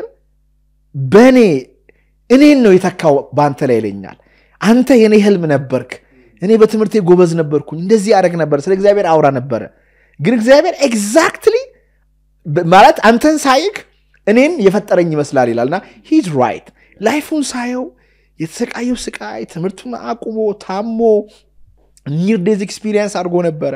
ማለት almost ሞቶ ነው የተነሳው spirituality በጣም ለእግዚአብሔር ቅርብ የሆነ ሰው ነው ገብቷል near death experience ተሰቃለ ስለዛ ነገር አለ ሰዎች ሞቶ ሲነሱ ሞት እንደሌለ ያውቃሉ ወደ እግዚአብሔር በጣም ይቀርባሉ my dad እንደዛ ነገር happen አድርጎታል ግን like work አንዳንዴ sometimes እድል ለማለት አልፈልግም ግን there is a deal ስኬታማ የሆኑ ሰዎችን ብታይ የሆነች የመጣች አጋጣሚ አለች for example ለኔ ቲክቶክ እና ስልኩ ባይገናኙ ኖሮ it's very hard ሶሻል ሚዲያ የሌለበት ዘመን ተፈጥሬ በሆነ ኖሮ ልክ እንደ አባት ይሆን ነበር ተገናኛ I don't know how maybe እግዚአብሔር በረከት maybe call it luck I think it's the variable of success ባላይስ ተረዳኝ ማውራት ነገር my daddy በጣም ታለንት አቅም ብቃት ችሎታ ጸጋ ቢኖርም እንኳን ጊዜው አልደረሰም ያን 40 ምንጭ ከተማ መንጥረው ከገቡት ሰዎች መካከል ነበር አንበሳ እየጮባቸው ይያሉ ነዳጅ መነገድ ኃጢያት ሆኖ ደርጋ አስሮት ትምህርቱን አቁሟል ትምህርት ቤት አንደኛ ይወጣ ትምህርቱን አቁሞ ትምህርት ቤት እንደቀረ እንኳን አያውቅም ደብዳቤ ጽፎ በስንስቃይ ዳይሬክተሩ ጋር ደርሶበት he stopped he quit ትረዳይ ወረክ ነገር በእኔ እናንተ ስንመጣ ነው it's a luxury የፈለገ ደሃ ልጅ ነኝ ቢል በዚህ ሰዓት አንድ ልጅ ይሄ ነው ደሃ anybody እኔ ከተለወጥኩኝ መቀየር ይችላልና ይሄ የገባኝ ሲመጣ አሁንም ውስጤን ማሳመን አለብኝ እናቴ እኮ ወዳ እንዲያላረገችው አባቴ እኮ በተለይ ስትበስል ነው የሚገባ የሆነ ነገር ለማድረግ ፈልገ ሲያቅት እና I remember like አያቴን በጣም ነው የምወዳቸውና ሞተው ቀብር መሄድ አልቻልኩም ሞተው ወላይታ ላይ ሞተው ተደውሎልኝ like እኔ ለራሴ ከህይወት ጋር ፋይት እያደረኩ ነው ናና ቀብር ድረስ ሲባል I cried like እንደዛልጅ የለኝም ብር መሄድ አልችልም በሄድም ምንም ማድረግም አልችልም ሌላ ህመም ነው ሰው ሁሌ ሳቸው መኪና ባለፈ ቁጥር ወላይታ ላይ ባሪያው ባልታለቀ እንደማለኝ ባሪያው ነው እኔን ከፌሾ ነው ልጅ ከፌሾ ነው ይያሉኝ ማን ነው የሚሉኝ ከፌሾ ይላሉና እንደ በቃ በስንስቃይ ዋን ምን እንዳሉ they died like I'm lonely በዛ ሰዓት ላይ ማንንም በዙሪያ የለም ላይፍ የሩጫ ነው እና ሲሞቱ you know what I'm saying it's a like ማድረግ አልችልም so life ምን ያረጋል you are nobody you know አያት ሞታ እንኳን ሄደ እንት ማለት አትችልም ያ okay ምናልባት ባይቴ ዙሪያ የነበሩ ሰዎች ምን አይነት ጨካኝ ነው ልጅ ሊሆን ይችላል ምን አይነት ጨካኝ ልጅ ነው እንዴት አልመጣም እንዴት አልጠየቃቸውም እኔ ራሱ ላይፍ በዛ ሰዓት በቆመና እየገደለኝ ነው I'm thinking about a bit cry ሳቸው ማሄዱ እኔ በቃ ሞቻለሁ ገባ እንደዛ አይል ነበር ስለዚህ ያ ሲገባኝ ስለሆነት ነው ምን በተለይ አምሮ እንዴት እንደሚሰራ ሳቅ የኢትዮጵያ መሪዎች ላይ መፍረድ አቆምኩኝ የሚሳሳቱ የሃይማኖት አባቶች ላይ መፍረድ አቆምኩኝ ከባድ ቢሆን አምሮ ስለሚበርን ማለት ነው ጨካኝ የሚባሉ ነጋዴዎች ላይ መፍረድ አቆምኩኝ ጠላቶች ላይ መፍረድ አቆምኩኝ በተለይ the way how our ego our subconscious mind wired እንደሆነ ሳቅ yeah ወንድሜ ባይ እንትን ባይልም I have to be kind I have to be ደሞ የሚገርም በፈረድኩኝ ቁጥር ሶወድቃ ያለ እንዴት እንዲያረጋል ባልኩት እኔ በዛነኛው ኃጢያት ሶወድቃ ያለው ራሴንና ወዴት ነው እየመጣሉት እግዚአብሔር ይቅርታ ልብ ስጠኝ እባክህን እየጠሉኝ እንደወዳቸው አርገኝ ይላልውና ይሄ ግን እንዴት ኢዚ ይሆናል የሰዎችን እብደት ስታቀ በጣም አሪፍ ነገር ነው ያነሳውና like taking a moment stillness wow እንዳልከው ነው ሁሉም ሰው እብድ ነው ሁላችን ያ ሳብ like በሆነ ዲግሪ ላይ ያለ እንጂ አብደናል እስኪ አስበው ስለምታስበው አስብ ያ የምታስበው በስፒከር ቢከፈትስ አሁን እግዚአብሔር ይመስገን ትንሽ ቀንሷል ማለት ቀንሷል ስለ ለኔ ሐሳቤን እንደማቀዝቀዝ ውድ ነገር የለም ምክንያቱም እግዚአብሔርን ማገኘው አትጨነቁ ይላል አይደል like there was የሆነ ከባድ ስቶሪ አሰልጥኜ እንደጨረስኩኝ ካንድ ክላይንት ጋር ማዝ 2 ሰዓት ተኩል አሰልጥኜ እንደወጣውኝ አንዲት ላይክ ሴት ከስልጣኔ ያለቀሰች ወጣች so I have to ቁጭ ብዬ ከሷ ጋር ማውራት ብቻ አለብኝ 2 ሰዓት ተኩል ሙሉ ስቶሪውን ሰማው 2 ሰዓት ተኩል ሙሉ ምንም ሳትጠጥ ብዬ ገብቷል ላይክ ዝብ ቀጥታ ባገኛት የነበረኝ ኮንሽስነስ አልነበረኝ ማለት የነበረው ነገር ላይክ ዊል ፓወር ይቀንሳል አይደለ ጠዋት ላይ የነበረ ፍሬሽ ኢነርጂና ማታ ጊዜ የሚኖር ይለያያል somehow at the end of the session በጣም አዘንኩላትና በቃ በሆነባት ነገር ሰዎች ባደረኩባት ነገር I think ወደ ኢጎ የመጣው so ነፋኝ አምሮዬን ማለት አሞኝ ገባው አሞኝ ቢገባ ደግሞ ጥሩ ምንድነው ባስረሳው ቤት ከቲሞቼ ጋር ሲነከራከር ምንስል ከዛ እንደምንም በየታትዬ ጸሎት አድርጌ ተኛው ጧት ስነሳ አምሮዬ ያልክ እንትን እንዳለ ሰው ማለት ነው so okay አረጋጋውት ከዛ ስራዬን መስራት አለብኝ በሰዓቱ አይዋለው ሐሳቤን ግን አምሮዬን ወጥሮ ይዞታል በጣም ወጥሮ ይዞታል እና ከዚህ ወጣና ጓሮ ቁጭ ብዬ ሶፋ ላይ ላፕቶፔን አምጡልኝ ልወጣ የሆነ ሬስቶራንት ጆን ሰራ ላፕቶፔን አምጡልኝ አልኩኝና ላፕቶፔ መጥቶ I kind of like ሰውነቴን ዘናረቂ አምሮዬን ሳይው ይሮጣል ወዲህ you know ስገውታል ማለት ገውታል ማለት it's like እንደንተኛ ይወት like እንዴ ነው የሆነ የኒውዮርክ ሃይዌይ ማይተላ በፊልም ላይ ልክ እንደዛ ትርታ ሐሳቦች ይላሉና እግዚአብሔር ሁሉን ነገር ስቴፕ ባክ አቆምኩኝና ለምንድን ነው እንደዚህ የምትሮጠው አልኩ ምን ሊፈጠር ባትሄድስ ሬስቶራንት ባታነብስ መጽሐፉን ባትሰራስ ምን አለ አይኔ ያየ አምሮ ይረጋ ሲልና በቃ ታስይት አሁን ምንድነው ማድረግ እኔ በህይወቴ አሁን እንደማድረግ ነገር ምንድነው ፖይንቱ is God is here እግዚአብሔር እዚህ ጋር ያለው እንደዛ ስረጋጋ ነገሮች በራሳቸው መንገድ እየተስተካከሉ ሲሄዱ ያለው it's kind of አስቀድማችሁ ጽድቁና መንግስቱን ፈልጉ ሌላ ሁሉ ይጨመርላችኋል yes ስለዚህ አንድ ስቶሪ አለ ሰሞኑን ያነበብኩት ሰምቶም ሊሆን ይችላል ዛሬም ሬዲዮ ላይ ጧት እያወራው ነበር ምን መሰለ አካባቢው ላይ ዝናብ ሊዘንብ ነው የሚዘንበው ዝናብን ሰዎች ከጠጡ ያሳብዳቸዋል ንጉሱ ግራ ገባውና ሲጨነቅ ፈላስፋው ነገረው ምን አድርግ አስቆፍርና ውሃ ያጠራቅሙ ከዛ ውሃ ይጠጡ ይሄ ወቅት እስኪያልፍ ድረስ ህግ አስነገር ህግ አወጣ እሻለና ንጉሱ አዋጅ ብሎ ህግ አስወጣ ሰዎች ቆፍሩ ተባለ ከአንድ አመት በኋላ የሚመጣው ዝናብ ሰው ከተታ እብድ ያረጋዋል ተጠንቀቁ ብሎ ጥሩ ንጉስ ነበርና ሰዎች ህዝቡ ዝም ብሎ ሲዘናጋ ሳያስቆፍር አለፈ ንጉሱን ለቤተሰቡ አስቆፍሮ አስተጋጅቶ ዝናቡ ሲመጣ ሳይጠጣ ከቆፍ ካስቀመጠው ውሃ ይጠጣል እሱ አላበደም ሁሉም ህዝብ አበደ ከዛ ኋላ ንጉሱ ብቻ ጤናማ ሆኖ ህግ ሲያወጣ ህዝቡ ወይኔ ይሄ ንጉስ ጥሩ ነበር እኮ እብድ ነው ይሉታል ብቸኛ ጤናማ እሱ ነው ሰው ውሃውን ጠጥቶ አብዷል ከዛ መልሶ ይተቸዋል ይሄ ሰው እኮ እብድ ነው ድሮ እኮ ጥሩ ነበር እንደዚህ ያደረገ ጨርቁን ጣለ ምናምን ሲባል ንጉሱ ግራ ገባው ሄደዚህ ፈላስፋ ጋር ህዝቤ አንተ የነገርከኝን ነገር ነግሬው ጉርጓር እንዲያስቆፍር ጠይቄው ተዘናግቶ ሁሉም ራስቶ አላስቆፍረምና እንዳልከው ውሃውን ጠጣ አበደ አለ ሰውየው ሁሉም አበደ እኔና ቤተሰቦቼ ብቻ ናቸው የቀረነው እና እኛ ምናደርገውን ነገር ሊቀበሉን አልቻሉም እኛ ስንሰራ እነሱ አበዱ ይሉናል ያበዱት ግን እነሱ ናቸው ምን እናድርግ ወይኔ ሁሉም ጋበዱማ በቃ ምንም ማድረግ አይቻልም እናንተም ከዝናቡ ውሃ ጠጡና እበዱ አለበለዚያ አይቀጠልም ግን እንደዛ መሆን የለበትም you know what I'm saying ሁሉም ሰው ኃጢአት ስለሚሰራ እኛም ኃጢአት እንስራ ሁሉም ሰው መስፈኛ እዚያ ጋር ሙስና ለመስራት is very very hard ሙስና ለመስራት is very very hard የምር ታማኝ ሰው መሆን is very very hard ሁሉም ሲያጭበረብር ታይና ዋው እነኚህ ተፈገርኩት ይላል ይቆ አንተ እኮ ትክክለኛው ሰው ይቆ አንተ ነው ቤተክርስቲያን ውስጥ ታገለግል ሁሉም ሲዘሙት ሁሉም ሲሰርቅ ታይና ወይኔ እኔ ብቻ ነኝ ትላለህ ግን አይደለም you are the only ጤናማ ሰው ግን ሁሉም ሰዎች ስላበዱ ማበድ የለብንም ግን እንዳልከው ሁላችንም አብደናል ግን ምን ማለት ነው እንደዛ ስትል የሆነ ሰዓት ላይ ሜዲቴሽን ካምፕ ገብቼ ነበር አርሞ የት ነው የህንዶች ካምፕ ነው ሶ 10 ቀን ነው ሊቆይበት የነበረው ቪፓና ሜዲቴሽን ባል ቪፓሳና ኦልራይት ሙሉ 10 ቀን አታወራ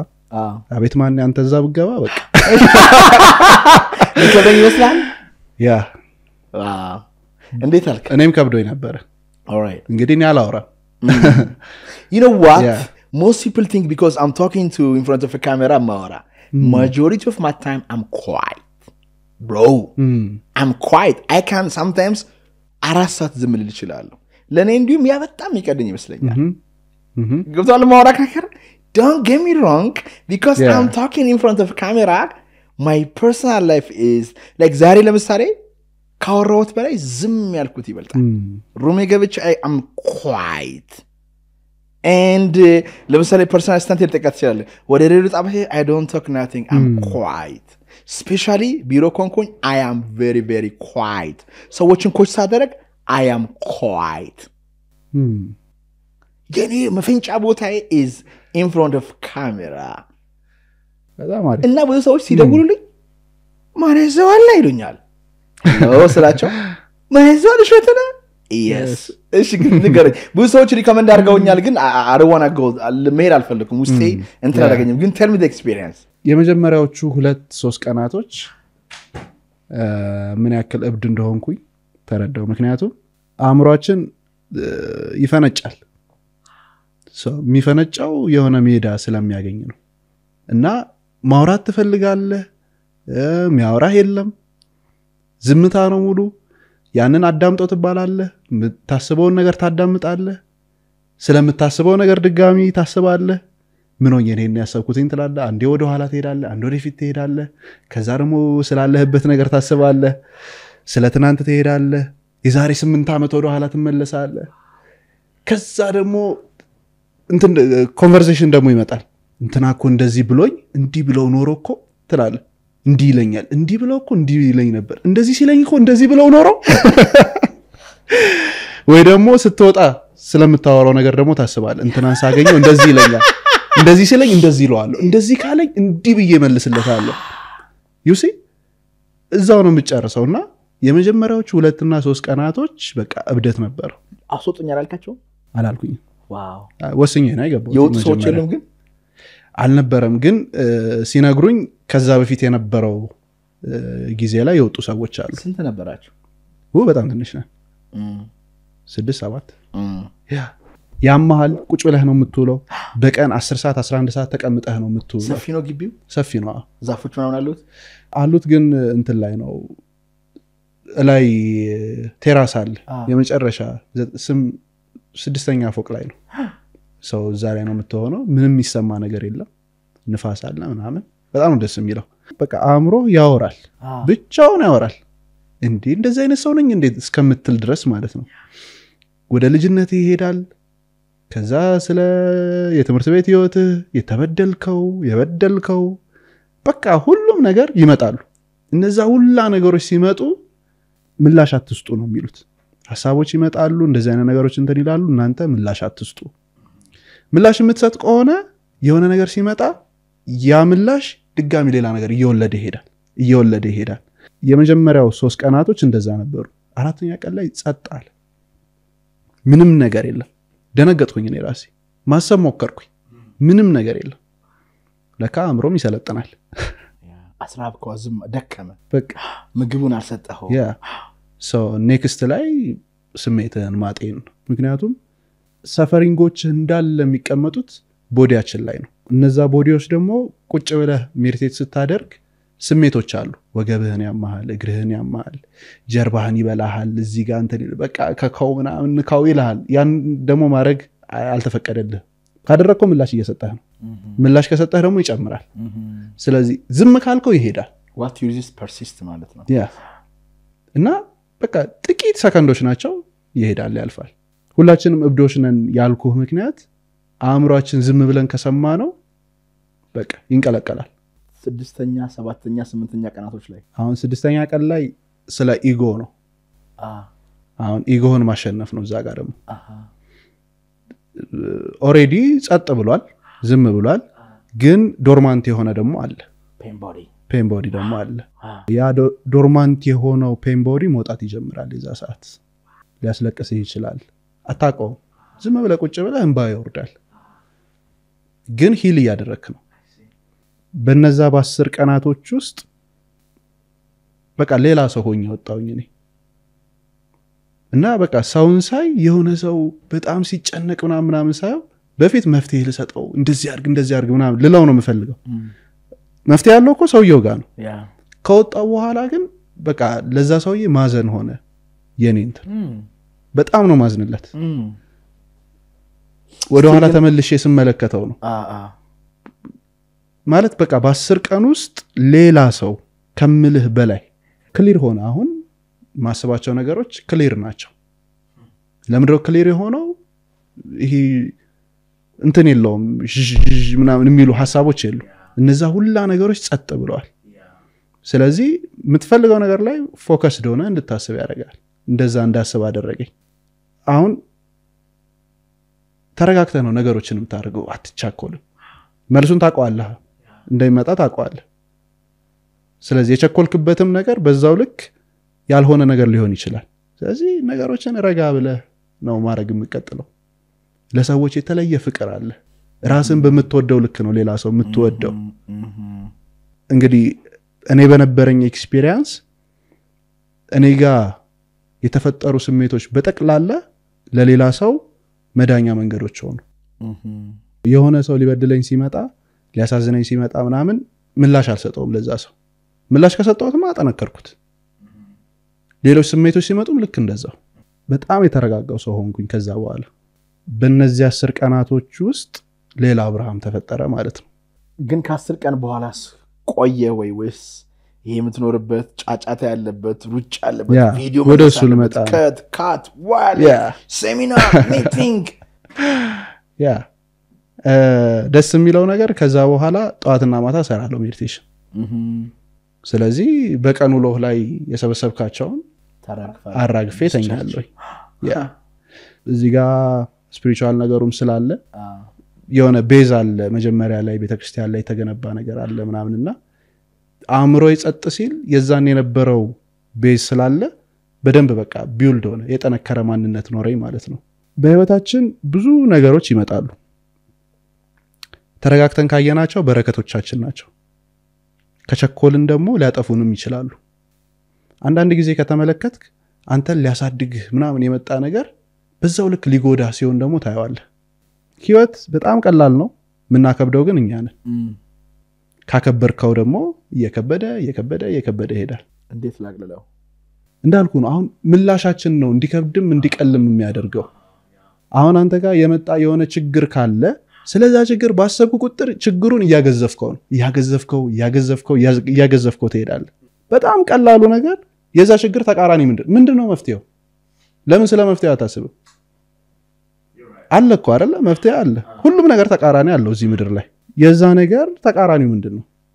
ተቃራኒውን ካየኸው መፍትሄው አለ እንዴት ለያው ነው ተረጋጋ ስረጋጋ ነው እኔ ያየሁት ለዓለማችን ችግሮች መፍትሄ ሊመጣ የሚችለው ከስቲልነስ ዳይሜንሽን ውስጥ ነው አለበለዚያ እነዛ ቶቶች ሪፒቲቲቭ ናቸው ወደ ኋላ የሚጎትቱ ናቸው ስለሌለ ነገና ስላለፈ ትናንት ነው የሚያስቡት ምንም የሆነ አንኢንስፓየርድ ናቸው ኢንስፓየርድ ኢን ስፒሪት ማለት ነው ሶ ያን ሃክ ለማድረግ the guy has to አሁን ላይ ያለውን ever present የሆነውን መንፈስ ማግኘት መቻል አለበት ያ ደግሞ የሚመጣው ከሐሳቦቹ ሬል መውጣት አለበት አሁን ሁለት ሬል ነው ያለው there is የሐሳብ ሬል ማለት ይሄ ዓለም የሚባለው thinking your emotions your body ሐሳብ ዓለም ናቸው እነዚህን ደግሞ አቅፎ ያዘው spiritual realm አለ ዩኒቨርሱ ሁለት ነገር ነው ያለው thing አለ nothing አለ ያውታል ቁስ አለ ስፔስ አለ ሶ ስፔሱ ላይ ስታተኩር ኢነር ስቲልነስ ይፈጠራል ከአምላክ ጋር ኮንታክት ማድረግ ትጀምራለህ ግን እኛ ሁሉ ጊዜ ኮንዲሽንድ እና ፕሮግራም እንዲሆን ነው ነገሮችን ለማየት ነው ያ ደግሞ ፈራሽና ጠፊ ነው በጣም ያስጨንቃል ስለዚህ ቅድም ስታወራ እኔ አሁን ላይ ለኝ ፍልስፍና ነገር በህይወቴ ለኢጎ ቻሌንጅ የሆነ ነገር ሲመጣ on the back ሚገርም በረከት እንዳላቃለሁ ሚገርም በጣም ሩይ እንዴት እንደዚህ ይሆናል እንዲህ ይሆናል ነበር ካለ እያወፈርኩ ስለመጣው ግን ስቴፕ ባክ አድርጌ ይሄ አደጋዬ ነው ምን ላድርግ ስለኔ ግልጽ ነው ሁሌ ወደ እግዚአብሔር ነው የሚሄደው እውነቱን ስነግርህ ማለት whatever ችግር ይምጣ ከእግዚአብሔር የበለጠ ይሄን ነገር ስላደረኩ ነው whatever business ላይ ይምጣ whatever ይምጣ ከእግዚአብሔር በላይ ይሄን ሰው ስላስቀደምኩኝ ከእግዚአብሔር በላይ ስራዬን ስላስቀደምኩኝ ስለዚህ let me go back to ስለዚህ በየችግሮቻቸው ወደ አሁን ወደ አምላክ ወደ መንፈስ የሚሄዱ ሰዎች አሉ ችግራችሁ በመጣ ቁጥር ደግሞ ከፈጣሪ እየራቁ ያማሩ ለችግሩ ስልጣን የሚሰጡ ሰዎች አሉ ይሄ ግን በራሳችን የምንረዳው ጉዳይ ነው ዝም ብሎ ካንዳንድ ተነስታ አሁን አንተ እዚህ የደረስክበት awareness ላይ ስንገናኝ ብያለሁ perfect እንግዳ ነው የጋበዝኩት ብያለሁ I knew it to the moment አብርሽን መጋበዝ አለብኝ ስል my spirit told me oh this is like I know it ይሆናውን ሳወራ በሚገርም awareness እያወራን ነው ሰው ወደ ማጠቃለያችን ስንመጣ በእርግጠኝነት ደጋግሜ ወደዚህ ፖድካስት እንደምጋብዝና እንደዚህ አይነት ነገሮችን እንደምንሰራ ያንተን ፖድካስት ላይ መጥቼ እንደዚህ አይነት ነገር እንደምናወራ በጣም እርግጠኛ ነኝ ሰው ስለ ግል ህይወት እናወራ አግብተሃል ወይ ወዴት እየሄድክ ነው ወልደሃል ወይ ከድሪምስ ጋር ያላችሁስ ጉዳይ እንዴት ነው አሁንም እዛ ተቀጥረ ነው መስራት የምትፈልገው ወይስ የራስ የሆነ መፍጠር የምትፈልገው ኢምፓየር አለ ከፍቅር ግንኙነት እንጀምር አግብተሃል አላገባውም ፍቅረኛ አለ የለኝም ለምን እንዳልኩ አሁን ራሴ ላይ ነው በደንብ እየሰራ ያለሁት ጊዜው ሲደርስ ሁሉም ነገር ይመጣል አይደለ ይሆናል ጊዜው ሲደርስ ምልህ እኔ ሬዲ ስሆን ሴት ትመጣለች ልባም ሴት እወዳለሁ ልባም የሆነች ሴት ደግሞ ከፈጣሪ ነው የሚመጣው ፈጣሪውን ታከብር እኔም ብላ ሳይሆን ያለኝን ስታተስ አይታ ሳይሆን ያለሁበትን ሁኔታ ተመልክታ ሳይሆን በቃ ልብ ለልብ ተገናኝተን የማገኛትን ነው የምፈልገው ጊዜው ያልሆነ ነገር ያስታውቃል so I think ጊዜው አይደለም አሁን ጊዜው ሲደርስ ከልጅነቱ ስቃይ ከትዳሮ ጭንቀት ከመጥፎ ሐሳቦች ያምልጡ ተፈጥሮ ውስጥ ይግቡ ውሃ ውስጥ ይዋኙ ተራራውን ይውጡ ፏፏቴውን ይጎብኙ የውስጡን ብሶት እየጮሁ ያውጡ በጀልባ ይንሸራሸሩ ለህይወቱ ስንቅ የሚሆን 4 ቀንን ከኛ ጋር ያሳልፉ 13ኛው የማንያዘዋል እሸቱ ሪትሪት ይህንን ፖድካስት ስፖንሰር ሲያደርግ ታላቅ ደስታ ይሰማዋል በድሪምስ 87 2920 ይደውሉና ከመጋቢት 20 እስከ 4 ከኛ ጋር ልዩ ቆይታ ያድርጉ ለተመረጡት ብቻ አታቆም አክቹአሊ የሆነም ሰው ያቃል ብዬ ማለት እኔም ራሷን አለቅ ለሴት ልጅ ምን አይነት መስፈርት አለ ብትለኝ I swear to God I have no መስፈርት at all but if she is in front of me I know ፍለፊቴ ብትሆን I exactly know በምን for example ነገር ከሆነ ይሄን ቤት ፒክስ አረግ there is የሆነ voice የሆነ መጽሐፍ there is የሆነ voice ፖድካስት መስጀምር there is የሆነ voice እሱ ነው ምልህ እኔም ያ በቃ ይነግረኛል ስትመጣ አውቀዋለሁ እንዴት እንደሆነ ግን አላውቅም ነው intuition that is intuition inner tuition ምክንያቱም there is like she is if is ከእግዚአብሔር ከሆነች she is half part of your soul she is your soulmate not his business mate ግን soulmateን ከማግኘት በፊት ያንተን ሶል ማግኘት አለብህ አንተ ራስ soulmateን ለማግኘት ከመስራት በፊት ያንተን ሶል መጀመሪያ መስራት አለብህ I don't think I'm like እዛ level ላይ ደረስኩ አይመስለኝም I don't think I can love someone fully means ደካማ ጎናን ኃጢያቷን ዝሙቷን ብትነግረኝ whatever ልጅ አስወረዳ ብትመጣ ፓስቷ እሷን እንዳልሆነ እውነት እረዳለሁ ወይ ገብቷል አብረን እያወራን ያለ ከተጋባሁት በኋላ honey የዋሸው ጉዳይ አለ I'm saying like አባቴ በ8 ዓመቴ ደፍሮኝ እንደዚህ ሆኛለሁ ብትለኝ አጋችሁ ብዬ የማቅፍ ልብ አለኝ እንዲያደርግ ኢየሱስ ውስጥ ነበርኩ ምናምን ብትለኝ ነው አንቺን አይደለም አሁን ለደንበኞች የምሰጠው ምክር አለ ተጣልተው ሲመጡ አሳምበኛ አስታረቃቸዋለሁ ያ ሰው ያን አይደለም ብዬ ግን እኔ to that level understand አደረጋለሁ ብዬ ሳስብ ትናንት ከነበርኩት በጣም ተጉዣለሁ ማለት ምንም አለመፈለግ ላይ love ማለት እኮ እውነተኛ true love doesn't fear or want anything ይባላል ምንም አይፈራም ምንም አይፈልግም ምክንያቱም ከፈጣሪ ጋር ስለሆነ is always ከአምላኩ ያገኘውን ነገር መስጠት ነው plus basic የሆነ ጥያቄ አለ ሰው ማን ነው ሰው ሰውነት ነው ሰው ትናንትን ላይ ያደረገውን ነው ሰው ውሳኔውን ነው ሰው ሐሳቡን ነው ሰው ማን ነው ሰው ስፒሪት ነው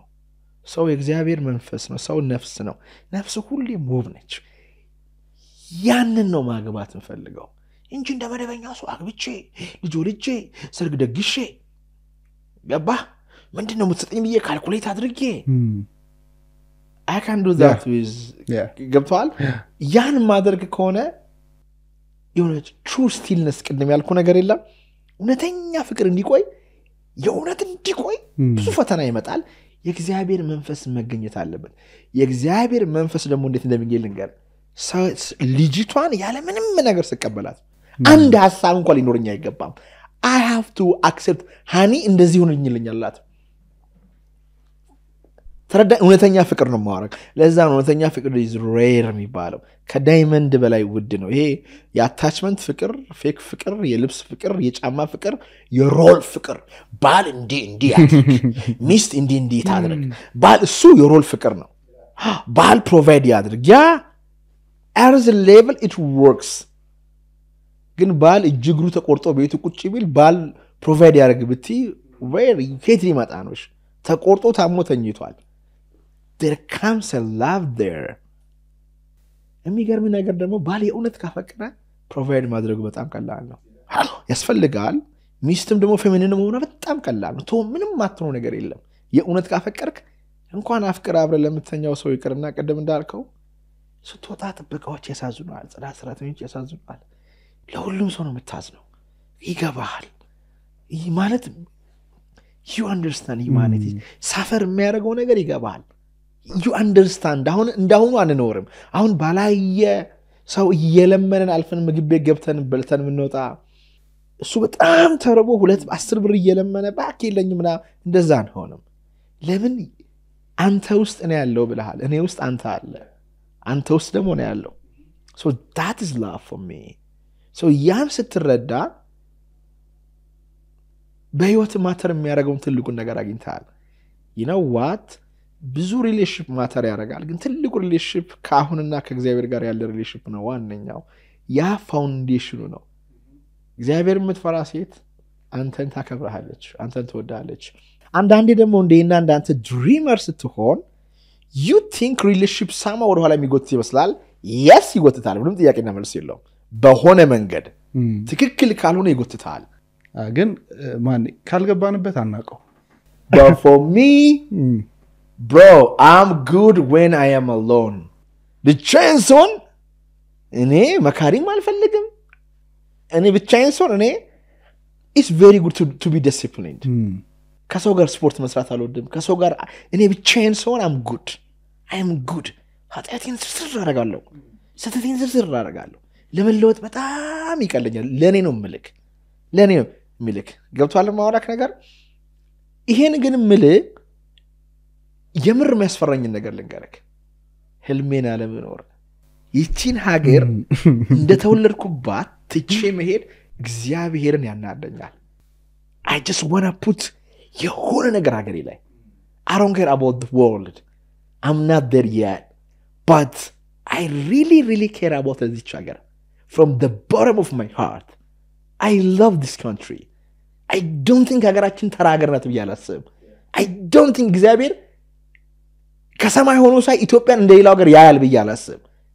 I think አባቶቻችን ታሪክ ያላቸው የሆነ ሚስ ያደረግነው ነገር እንዳለ ይገባኛል I'm testing it I want to know ያን ማወቅ ፈልጋለሁ I just want to understand it ያን የገባኝን ነገር ደግሞ ለሆነ ትውልድ ዘርቼ ነው የሚፈልገው ያ ያስፈራኛል እኔ ነገ በሞትና እግዚአብሔር ፊት ብቆም ማንያዘዋል ለምን አላገባህም ብሎ የሚጠይቀኝ አይመስለኝም he's not going to see me like that but he is ግን ይጠይቀኛል እሺ የተሰጠ መክሊት አንተ ነፍሱ ሲተቀመጠ ነገር አለ አውጥተሃል ወይ ይለኛል ያ የምር ነው የሚያስፈራኝ እግዚአብሔር ፊት ቆሜ የነገረኝን ነገር ቅድም ይያለ ነው አላልከኝም የነገረኝን ነገር አለመኖር በጣም ነው የሚያስፈራኝ አሮኖ ሰው እንዴት ዝም ብሎ ሊኖር እንደሚችል ስለ እውነት ያስፈራኛል ስለ እውነት ዓላማዬን ትክክለኛ ዓላማዬን አለመኖር ያስፈራኛል I'm scared of it I'm sorry to say this በጣም ነው የሚያስፈራኝ ስትጠየቅ እንደ እግዚአብሔር መቼ አንተ ተርበ መቼ ተጠምተ መቼ አንተ እኔ ቤት መተ አይደለም ከመካከል ለአንዱ ያረከው ለኔ እንዳረከው ነው ሲለኝ እዛ ቦታ ላይ bro am I in the heaven or am I in the hell eternal game ነው sometimes relationship distract ያደርጋል most of the time not sometimes አንዳንዴ ሁሉ ጊዜ distract ያደርጋል ጓደኛ ነው ወደ ሱስ የሚወስድ ጓደኛ ነው ወደ ምን የሚወስድ at the same time ደግሞ ሊያድንህም ይችላል እግዚአብሔር የባረከው ከእግዚአብሔር ሲሆን ግን ብዙ ጊዜ ከእግዚአብሔር ነው ወይ ብለን አንጠይቅም ከኛው ስሜት ዳራት እኮ ደስ ሲል ብርቋሪ ነው ሱስናክ ብቻ ደስ ነው ምንለው እንጂ እውነት እግዚአብሔር ከእግዚአብሔር ነው ያልነው እኔ በህይወቴ ጫፍ ላይ የደረሱ ሊሽፖች አሉ ዋው እቺንማ ጠብስኳት ብዬ ስሜቴ ፈልገው ቆይ ብዬ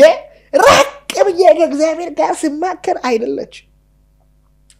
ብቻ ቁጭ ብዬ ነው የምጠይቀው ፈጣሪ ግግም ብዬ ስጠይቅ አይደለችም ታዲያ ከዛሬ ያቺ ሌላ ሶስት አገባ ያለው ዋው ያ I'm right ገብቷል but ፎርሙላው ማግኘት ያለብኝ እሱ ቀላል አይደለም ሪሌሽንሺፕ እና ትዳር እንደ ቀልድ የምትወስነው ውሳኔ አይደለም ቢዝነስ ችግር የለው ግን ሰው ነው ወደ ህይወት የምታመጣው ሰው ነው የምታመጣው ተመልከት የፊቸር ሬቱን ማለት ነው like ምን አይነት ፊቸር ሬት እንዳለ ታውቃለህ ተመልከት በዚያ ምን ያህል ኃጢአት እንደምሰራና ምን ያህል ልጆች እንደሚጎዱ ማለት እኔ የምሬን ነው የምልህ ከዓላማዬ ፖይንት ኦፍ ቪው ስለማይ በጣም ያስፈራኛል but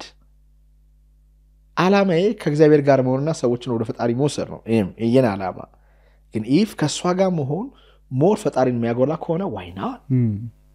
it's going to be a great decision so ስለ purpose ደግሞ እናውራ እስቲ ወዴት እየሄድክ ነው ከዴቭ ጋር ስንት ዓመት ሰራክ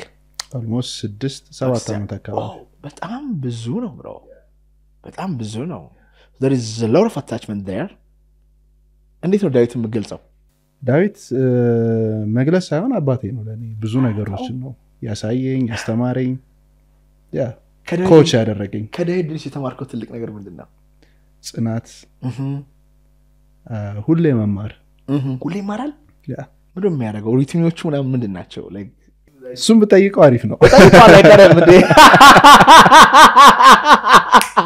አይቀርም ብጠይቃል ግን አንተ ደግሞ አንተ የምታየው የወሰድክባቸው ፖዚቲቭ ነገሮች ምንድናቸው ሁሉ ጊዜ ነገሮችን ሲያይ ልክ እናንተ ተመሳሳይ ነው ከተነሳበት ዓላማ አንፃር ነው ነገሮችን የሚያየው ምንም ነገር ወደሱ ሲመጣ ይሄ ነገር የእውነት ይጠቅማል ወይ ለሱ ብቻ ሳይሆን ለሌላም ሰው ይጠቅማል ወይ ማይጠቅም ከሆነ አያደርገው so ለስሜቱ ብሎ ነገሮችን አያደርግም ዋው ሞስትሊ ተመሳሳይ ነው እኔ ጋርም ያለው ይሄ ስሜት ምናምን ማስቀደም የለም ሁለተኛ ነገር ዛሬም በደንብ ነው የሚኖረው ዋው እንግዲህ የኖርን ነው በደንብ የኖራችሁ ነው በደንብ በምን አይነት መንገድ ነው ሞር የሚሞር ብዙ ጊዜ ቤቱ ነው የሚያሳልፈው አራታው ያ ዋው ቤት ውስጥ በቃ ሲያነብ ሲያጠና ነገሮችን አናላይዝ ሲያደርግ ነው የሚውለውና ሁሉ ጊዜ ባይዛው በዚህ 6 ዓመት ክላሱ ላይ ማለት ነው ሳይዘጋጅ ገብቶ አያውቅም በየቀኑ ይዘጋጃል የሚያውቀውን ነገር ድጋሚ አፕግሬድ ያደርጋል በቃ ለዛ ነው እዚህ ጋር የደረሰው ስለዚህ ሁሌ መማርን ተደብቆ መማርን በቃ በደንብ ነው ከሱ ያየሁት እና በየቀኑ ነው የሚማረው በየቀኑ ነው የሚያነባው ለማይሆን ነገር ጊዜ ያጠፋል ተጋጭታችሁ ታውቃላችሁ ሳንጋጭና ቃለን ምንድነው ዳዊትን የሚያናደርሰው አይደለም አይናደድም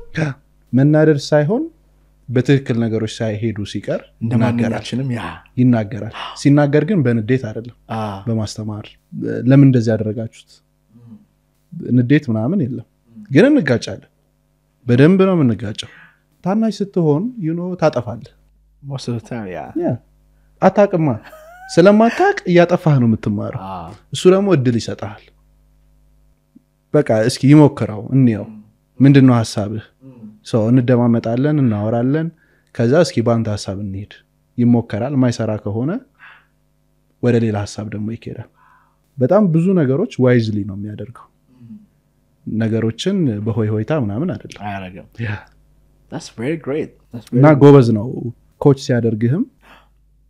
አሁን እኔን በደንብ ነው ኮች ያደረገኝ አዳልቷል ከሌላው ቲም ማዳላት ሳይሆን ልክ እንደንትን ነው ረጅም ጊዜ አብረህ ስትቆይ አታችመንት በዛው ልክ ይጨምራል አሁን ቤተሰብ ነው you see የሆነ ነገር ሲያስብ እኔን አለማሰብ አይችልም እኔም ሳስብ የሆነ ነገር ከሱ ጋር አገናኛለሁ ለምን ረጅም ጊዜ አብረን ነው የቆየነው መቆየት ስለህ ደግሞ ዴይ ቱ ዴይ በየቀኑ እነዛ ሁላ ነገሮች በደንብ ገንብተውናል እርስ በርስ እየተጠራረብን የተለያዩ እይታዎችን እንድናይ ያደርጎናል ኢቨንቶቹም ሲጀመሩ ሌሎች አሁን አዳዲስ ሐሳቦችን እኔም ጎበዝ ነኝ ሳመጣ ሌሎችም ቲሞች አሉ ከነሱ ጋር አንተ በጣም የሰራላችሁ አይዲያ ምን ነው for example this is ፖድካስት it's your idea fully ስንት ጊዜ ናችሁ ፖድካስት መጀመራችሁ almost ስንት ጊዜ 8 ወር ሆነ ዋው 8 ወር አካባቢ ዋው ዲቲንግ ዩቲዩብን በጣም ያስነሳውና ዩቲዩብን በደንብ ያነሳው የመድረኩ የማክሰኞ እንግዳ ከዛ በኋላ ይሄኛው ደግሞ በደንብ ጨመረው ያው እንትኖች ይቀያየሩ የለ የሚታዩት ኮንተንቶች the podcast is very crazy በጣም ደስ ይላል በጣም ደስ ይላል so አብራችሁ ልቆዩ ነው or ልታቆም ነው or what is the plan family ሆናችሁ because I can see አንተ ውስጥ የሆነ ነገር እንዳለ you know ምን inspire እንደሚያደርገኝ እኔ like I have my team I don't call them team I call them families ስለ ስራዬና ስለ ቲሞቼ የማስበው ነገር የሚረዱኝ አይመስለኝም what I have in deep of me imagine if I am ስለ ኢትዮጵያ ማወራ ከሆነ እዚህ ጋር ያለው ነገር በጣም ጥቂት ነው ለኔ so I need እንደኔ ያሉ ቢያንስ ሺህ ሰዎችን so my ultimate ስኬት ነው በየማስበው እንደኔ አይነት ሰው በራሱ መንገድ የሚሄድ ሰው ሳውጣ ነው like አብሮኝ አድጎ እኔን ሆኖ የሚበልጠኝን ሰው ነው የምፈልገው እኔ for real when you are real dad ስትሆን especially business wise ትክክለኛ መሪ ከሆንክ የኛ ሀገር ለምን ፌል እንደሚያደርግ እንገር መሪዎቻችን ከነሱ የሚበልጥ ሰው አላወጡም ሳውዲ አረቢያ ተመልከት ኳታር ተመልከት ዱባይ ተመልከት አሁን ዱባይ ሩለሩ ልጁን እኔ like ከታተላለሁ ፋስት ፊል ይባላል ማሊ ረከበው እንደሚችል ማለት ነው so there is የሆነ ግሩፕ ተቀብሎ ያስቀጥላል ግን የኛ ኃይለ ሥላሴ ትልቅ መሪ ቢሆንም እንኳን አረ ለልጆቹ ይስጡና ሲባል ልክ forever እንደሚኖራው ሀገሪቱ አለዚ ክራይሲስ ውስጥ ገቡ ማለት ነው በሁሉ መንግስት ካየ ከታች የሚመጣ ተቀባይ አለመኖሩ ሀገሪቱን ጎርቷል የኔን ፐርፐስ እኔ 100 ዓመት አልወደም ከዚህ በኋላ ግን someone ተረድቶት ልጄ ባይሆንም እንኳን ባያስቀጥለው I wish ባይዋጥም ለሰው ልጅ ግን ያለ ማድረግ አብሮኝ 10 ዓመት መቆየት አለበት የሱ አላማው ነው ሊያስቆይ የሚችል ገንዘብ ከየትም ብለህ ታመጣለህ ሎተሪም ሊደርስ ይችላል ዘርፈም ታመጣለህ በእድልም ሊመጣ ይችላል ግን በፐርፐስ የምትቃረበው ሰው ጋር ከሆንክ you are brother for life and sister for life and you are ቤተሰብ ነህ በቃ ለህይወት ቤተሰብ ነህ እኔ አሁን ስራ ቦታ ላይ ምንም ፋሚሊ ይመጡና ሰዎች ፋሚሊ እህት ነች ወንድም ነው ምናምን ነገር ይላሉ I like it ያን ሰዎቹ ሴንስ ማድረጋቸው ደስ ይለኛል ኢንቴንሽናሊ ነው ያያረኩት ለምን የራሳቸው እንደሆነ እንዲያስቡት ስለፈልግ ማለት ነው እና አሁን አንተ ከሱ ጋር 6 ዓመት ከቆየ በኋላ ላንተ ምንድነው ፕላኑ ዴን እሱም ነው I think ያገናኘን በደንብ ምንድነው መጀመሪያም ድሪምስ ላይ ስቀላቀልና ስገባ ዋናው የኔ ዓላማ የመጀመሪያው ራሴ ላይ መስራት ራሴን ማሳደግ ከዛ ደግሞ የመጣውበት መጀመሪያ ስናወራ ተዘካለ ተርሞን እፈልጋለሁ መሆን የምፈልገው ግን ለማስተማር ነው ለማስተማር ለማሳየት አሁንም እዛው ላይ ነኝ አክተር መሆን አይደለም ግን እንደሚቻል ማሳየት እፈልጋለሁ you see አንዳንድ ጊዜ እንደሚቻል ሰው ስለማያይ አይቻልም ብሎ ይቀመጣል ስለዚህ እንደሚቻል ደግሞ ማሳየው ችዬ ነው እኔ የመጀመሪያው ነገር እዚህ ጋር ያለኝን ነገር በደንብ አፕግሬድ ማድረግ አለብኝ አሁን ድሪምስ ላይ በጣም ከፍተኛ ተከፋይ ከፍተኛ ፖዚሽን ከፍተኛ ቲም ብዙ ነገሮች ከፍተኛው የመጨረሻው ደረጃ ላይ ነው ያለሁት እንጂ ማለት እንችላለን በለው ቀኝኩም that's wow እንዳልኩ ቅድም የሆነ ነገር ከጀመርኩኝ ጥጉን ነው ማየት የምፈልገው ይመቻል ስለዚህ እዚህ ጋር ከዚህ በላይ ምን ያክል ሄዳለው እድገቱን በእርገት ደረጃ I don't know ምን ያክል ያሳድገኛል I don't know ያሳድገኛል እምልህ ያለሁበትኝ ቦታ ሁኔታ ይሄን ያህል ጊዜ ከቆየው ብዙ ልምድ አግኝቻለሁ ብዙ ትምህርት ወስጃለሁ እንዴት ቲም እንደሚመራ አውቃለሁ እንዴት ስራዎች እንደሚሰሩ አውቃለሁ እንዴት ከሰው ጋር ዲል ማድረግ እንዳለብኝ ተምሬያለሁ እንዴት አርጌ ሰው ማስተማር እንዳለብኝ በደንብ ብዙ ትምህርቶችን ወስጃለሁ ስለዚህ አሁን ከዜሮ አይደለም ጀምረው you see አሁን ድሪምስ ካለበት ነው አብርሃም የሚቀጥለው ሰው ስቀጥለው በድሪምስ ስም አይደለም በራሴ ስም ይሆናል ግን ዋናው ዓላማ ሰዎችን ኢምፓወር ማድረግ የሚፈልጉትን ህይወት እንዲኖሩ መርዳት የኔ ስራ አቅጣጫ ማሳየት ነው እንጂ ያንተ ህይወት ያንተ ነው አንድ ሰው በህይወቱ ማሸነፍ ይፈልጋል እንዲያሸንፍ ግን መንገዱ ጠፍቶበት ሊሆን ይችላል ስለዚህ ያንን መንገድ እንዲያገኝ መርዳት ከፈጣሪ ጋር ማገናኘት ነገሮችን ማሳየት ከአንድ ሳጥን ወጥተህ ስታይ ነው ነገሮችን ማየት የምትችለው ውስጥ ከሆንክ ውስጥ ነህ ስለዚህ ሰዎች ያልታያቸውን ነገር እንዲያዩት ማድረግ ነው ዋናው ፍላጎቴ ሁለተኛው ኮሜዲያን እሸቱ እግዚአብሔር ፖድካስት ላይ የመጣ ሰዓት በደንብ ነው የኔን ሐሳብ የገለጸልኝ ሚዲያው ሀገሪቷን እንዴት አድርጎ እንደሰራት ሚዲያው ላይ ረጅም ጊዜ ቆይቻለሁ መተላለፍ ያለበት መልእክት በትክክል ተላልፏል ወይ ጥያቄ አለኝ አልተላለፈም ሪል ኢትዮጵያችን ነች አይደለች አክሰሱን ያገኙ ሰዎች ሐሳባቸውን ያስተላልፉት እዛ ሚዲያ ላይ የሚተላለፉ ሐሳቦች ይችን ሀገር ገንብተዋታል ሀገር ማለት ደግሞ ሰው ነው ስለዚህ ሰው ደግሞ የሚገነባው በሐሳብ ነው ሰዎችን ካስተማርኩኝ በሚዲያው በኩል ደግሞ ሰዎች ሚኖሩበት አካባቢ ምን ያክል ጠቃሚ እንደሆነ የነሱ ቫልዩ ምን ያክል ትልቅ እንደሆነ ያላቸው ማንነት ጥያቄያቸውን መመለስ ከቻልኩኝ አትሊስት ትንሽ ነገር ጠብታ ማስተላለፍ ከቻልኩኝ የኔን ስራ ጨርሻለሁ ስለዚህ ድሪምስ ላይ ቀጥላለሁ አለው ግን ከዚህ በኋላ እንደ አብርሽ ነው የሚሄደው ይሄንን ይመስላል ያለው ጆርኒው ሂደቱ በአጠቃላይ ማለት ነው የመጨረሻ ጥያቄ ኦልራይት ያለህን ነገር በሙሉ አታል like እንዳልከው maybe you have a million followers and መጽሐፎች ላይብረሪዎችን ማየት አትችልም ጆርናሎችን ማየት አትችልም ለቀጣዩ ትውልድ ወይም ለልጆች ማስተላለፍ የሚገባ 3 ነገር አለ 3 ነገር ተጠንቀቅ ይሄ ያንተን እጣፈንታ የሚወስን ነው እነዚህ 3ቱ ነገሮች ከህይወት የተማርካቸው የቀመስካቸው ያገኛቸው ትልቅ ጥበቦች ናቸውና ለትውልዱ መንገር የምትፈልገው ትልቅ ነገር ነው ቢባል ምንድናቸው እነዚህ 3ቱ ነገሮች ከባድ ጥያቄ ነው የመጀመሪያው ሁሉም ነገር ያልፋል የሚያጋጥም ችግርም ይሁን ፈተናም ይሁን ደስታም ይሁን የሚቆይ ነገር ዘላቂ ነገር የለም የሚያልፍ ነው ለሚያልፍ ነገር ምንድነው ይባላል አይደል ለሚያልፍ ነገር የማያልፍ ቃል አትናገር ሁሉም ነገር ስለሚያልፍ ነገሮችን ተረጋግቶ ማየት የመጀመሪያው ሁለተኛው ሁሌም በእግዚአብሔር አምኖ መሄድ በቃ እሱን ከያዝክ ሁሉም ነገር ግልጽ ነው ክፍት ነው ሶስተኛው ደግሞ ህልም ይኖራችሁ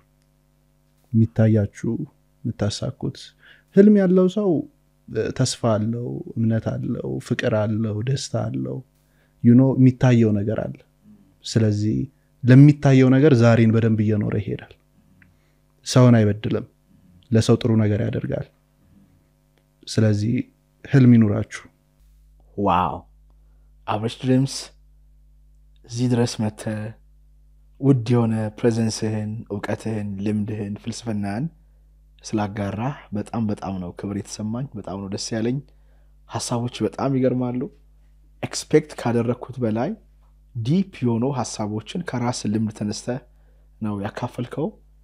የሚገርም ጆርኒ ከፈላፊት እየተጠበቀው እንደሆነ I can feel it I can sense it guys I was enjoying it ከዚህ በኋላ ራሱ ለ4 ሰዓት ምን ቆይ still ይሁን ምንም 2 ሰዓት ተኩል ስልጣና አሰልጠኝ ነው ከሱ ጋር የገባሁት ግን my energy is fresh ምክንያቱም የምናወራው ኮንቴንት በጣም ዲፕ መሰረት ያለውና ሪያሊቲ ላይ ቤዝድ ያደረገ ትክክለኛው መንፈሳዊ መሰረት ላይ ቤዝ ያደረገና በእርግጠኝነት ብዙ ሰዎችን የሚነካ እንደሆነ በጣም እኔ ራሱ ፊል አድርጌዋለሁና ይሄን ፋየር ይሄን ፓሽን ይሄን መረዳት ይሄንን አርመመው ይሄንን እርጋታ ብዙ ሰዎች መጋራት አለባቸው ብዬ ነው የማስበው ስለመጣ በጣም አመሰግናለሁ በእርግጠኝነት የናንተ ፖድካስት ላይ መሄድ አይቀርም very soon ፕላስ ደግሞ ደግሜም መጥራቴ አይቀርም cuz እኔ እንደዚህ አይነት ነገር የሚያወራ ሰው ነው በጣም ወዶ ፖድካስቶቼ ስለ ፈጣሪ አርሞ ስለ ዝምታ ቢሆን በጣም ደስ ይለኛል ስለዛነኛው ሬልም እንዲሆኑ እፈልጋለሁ ግን at the same time ስለ ማርኬቲንግም ስለ ቢዝነስም ስለ ላይፍ ኤክስፒሪየንስም ቢሆን በጣም ደስ ይለኛል እስከ መጨረሻ የተመለከታችሁ ሰዎች ከአብርሽ ድሪምስ ምን እንደተማራችሁ ከታች ሶስት ነገሮችን ኮሜንት አድርጉና ብዙ ላይክ ያለው ሰው እንግዲህ በማንያዘዋል እሸቱ ግቢ ሰርፕራይዝ ይኖራል ስፖንሰራችን ይሄ እሱ ነው ምናልባት ደግሞ 13ኛው ዙር ላይ ስፖንሰር ልናረጋችሁ እንችላለን በ0987 2090 መደወላችሁን እንዳትረሱ ሰብስክራይብ አድርጋችሁ ነው ግን ኮሜንቱ መጻፍ ያለባችሁ ሰብስክራይብ አድርጋችሁ ከጻፋችሁ ቲሞቼ ሪች አውት ያደርጋሉ በጣም የተወደደውን ኮሜንት ይመርጣሉ ከዚህ ቀደም ከነበሩ ፖድካስቶችም ላይ ሄዳችሁ ኮሜንት አድርጉ በጣም ላይክ የተደረገውን ነገር መርጠን ለናንተ ጊቭ አዌይ እና ሰርፕራይዝ ይኖረናል ሆፕፉሊ ድጋሚ መጥራቴ አይቀርም እግዚአብሔር ይስጥልኝ አመሰግናለሁ እግዚአብሔር ይስጥልኝ ዋው ከልጅነቱ ስቃይ ከትዳሮ ጭንቀት ከመጥፎ ሐሳቦች ያምልጡ ተፈጥሮ ውስጥ ይግቡ ውሃ ውስጥ ይዋኙ ተራራውን ይውጡ ፏፏቴውን ይጎብኙ የውስጦን ብሶት እየጨው ያውጡ በጀልባ ይንሸራሸሩ ለህይወቱ ስንቅ የሚሆን 4 ቀንን ከኛ ጋር ያሳልፉ 13ኛው የማንያዘዋል እሸቱ ሪትሪት ይህንን ፖድካስት ስፖንሰር ሲያደርግ ታላቅ ደስታ ይሰማዋል በ0987 2090 ይደውሉና ከመጋቢት 20 እስከ 4 ከኛ ጋር ልዩ ቆይታ ያድርጉ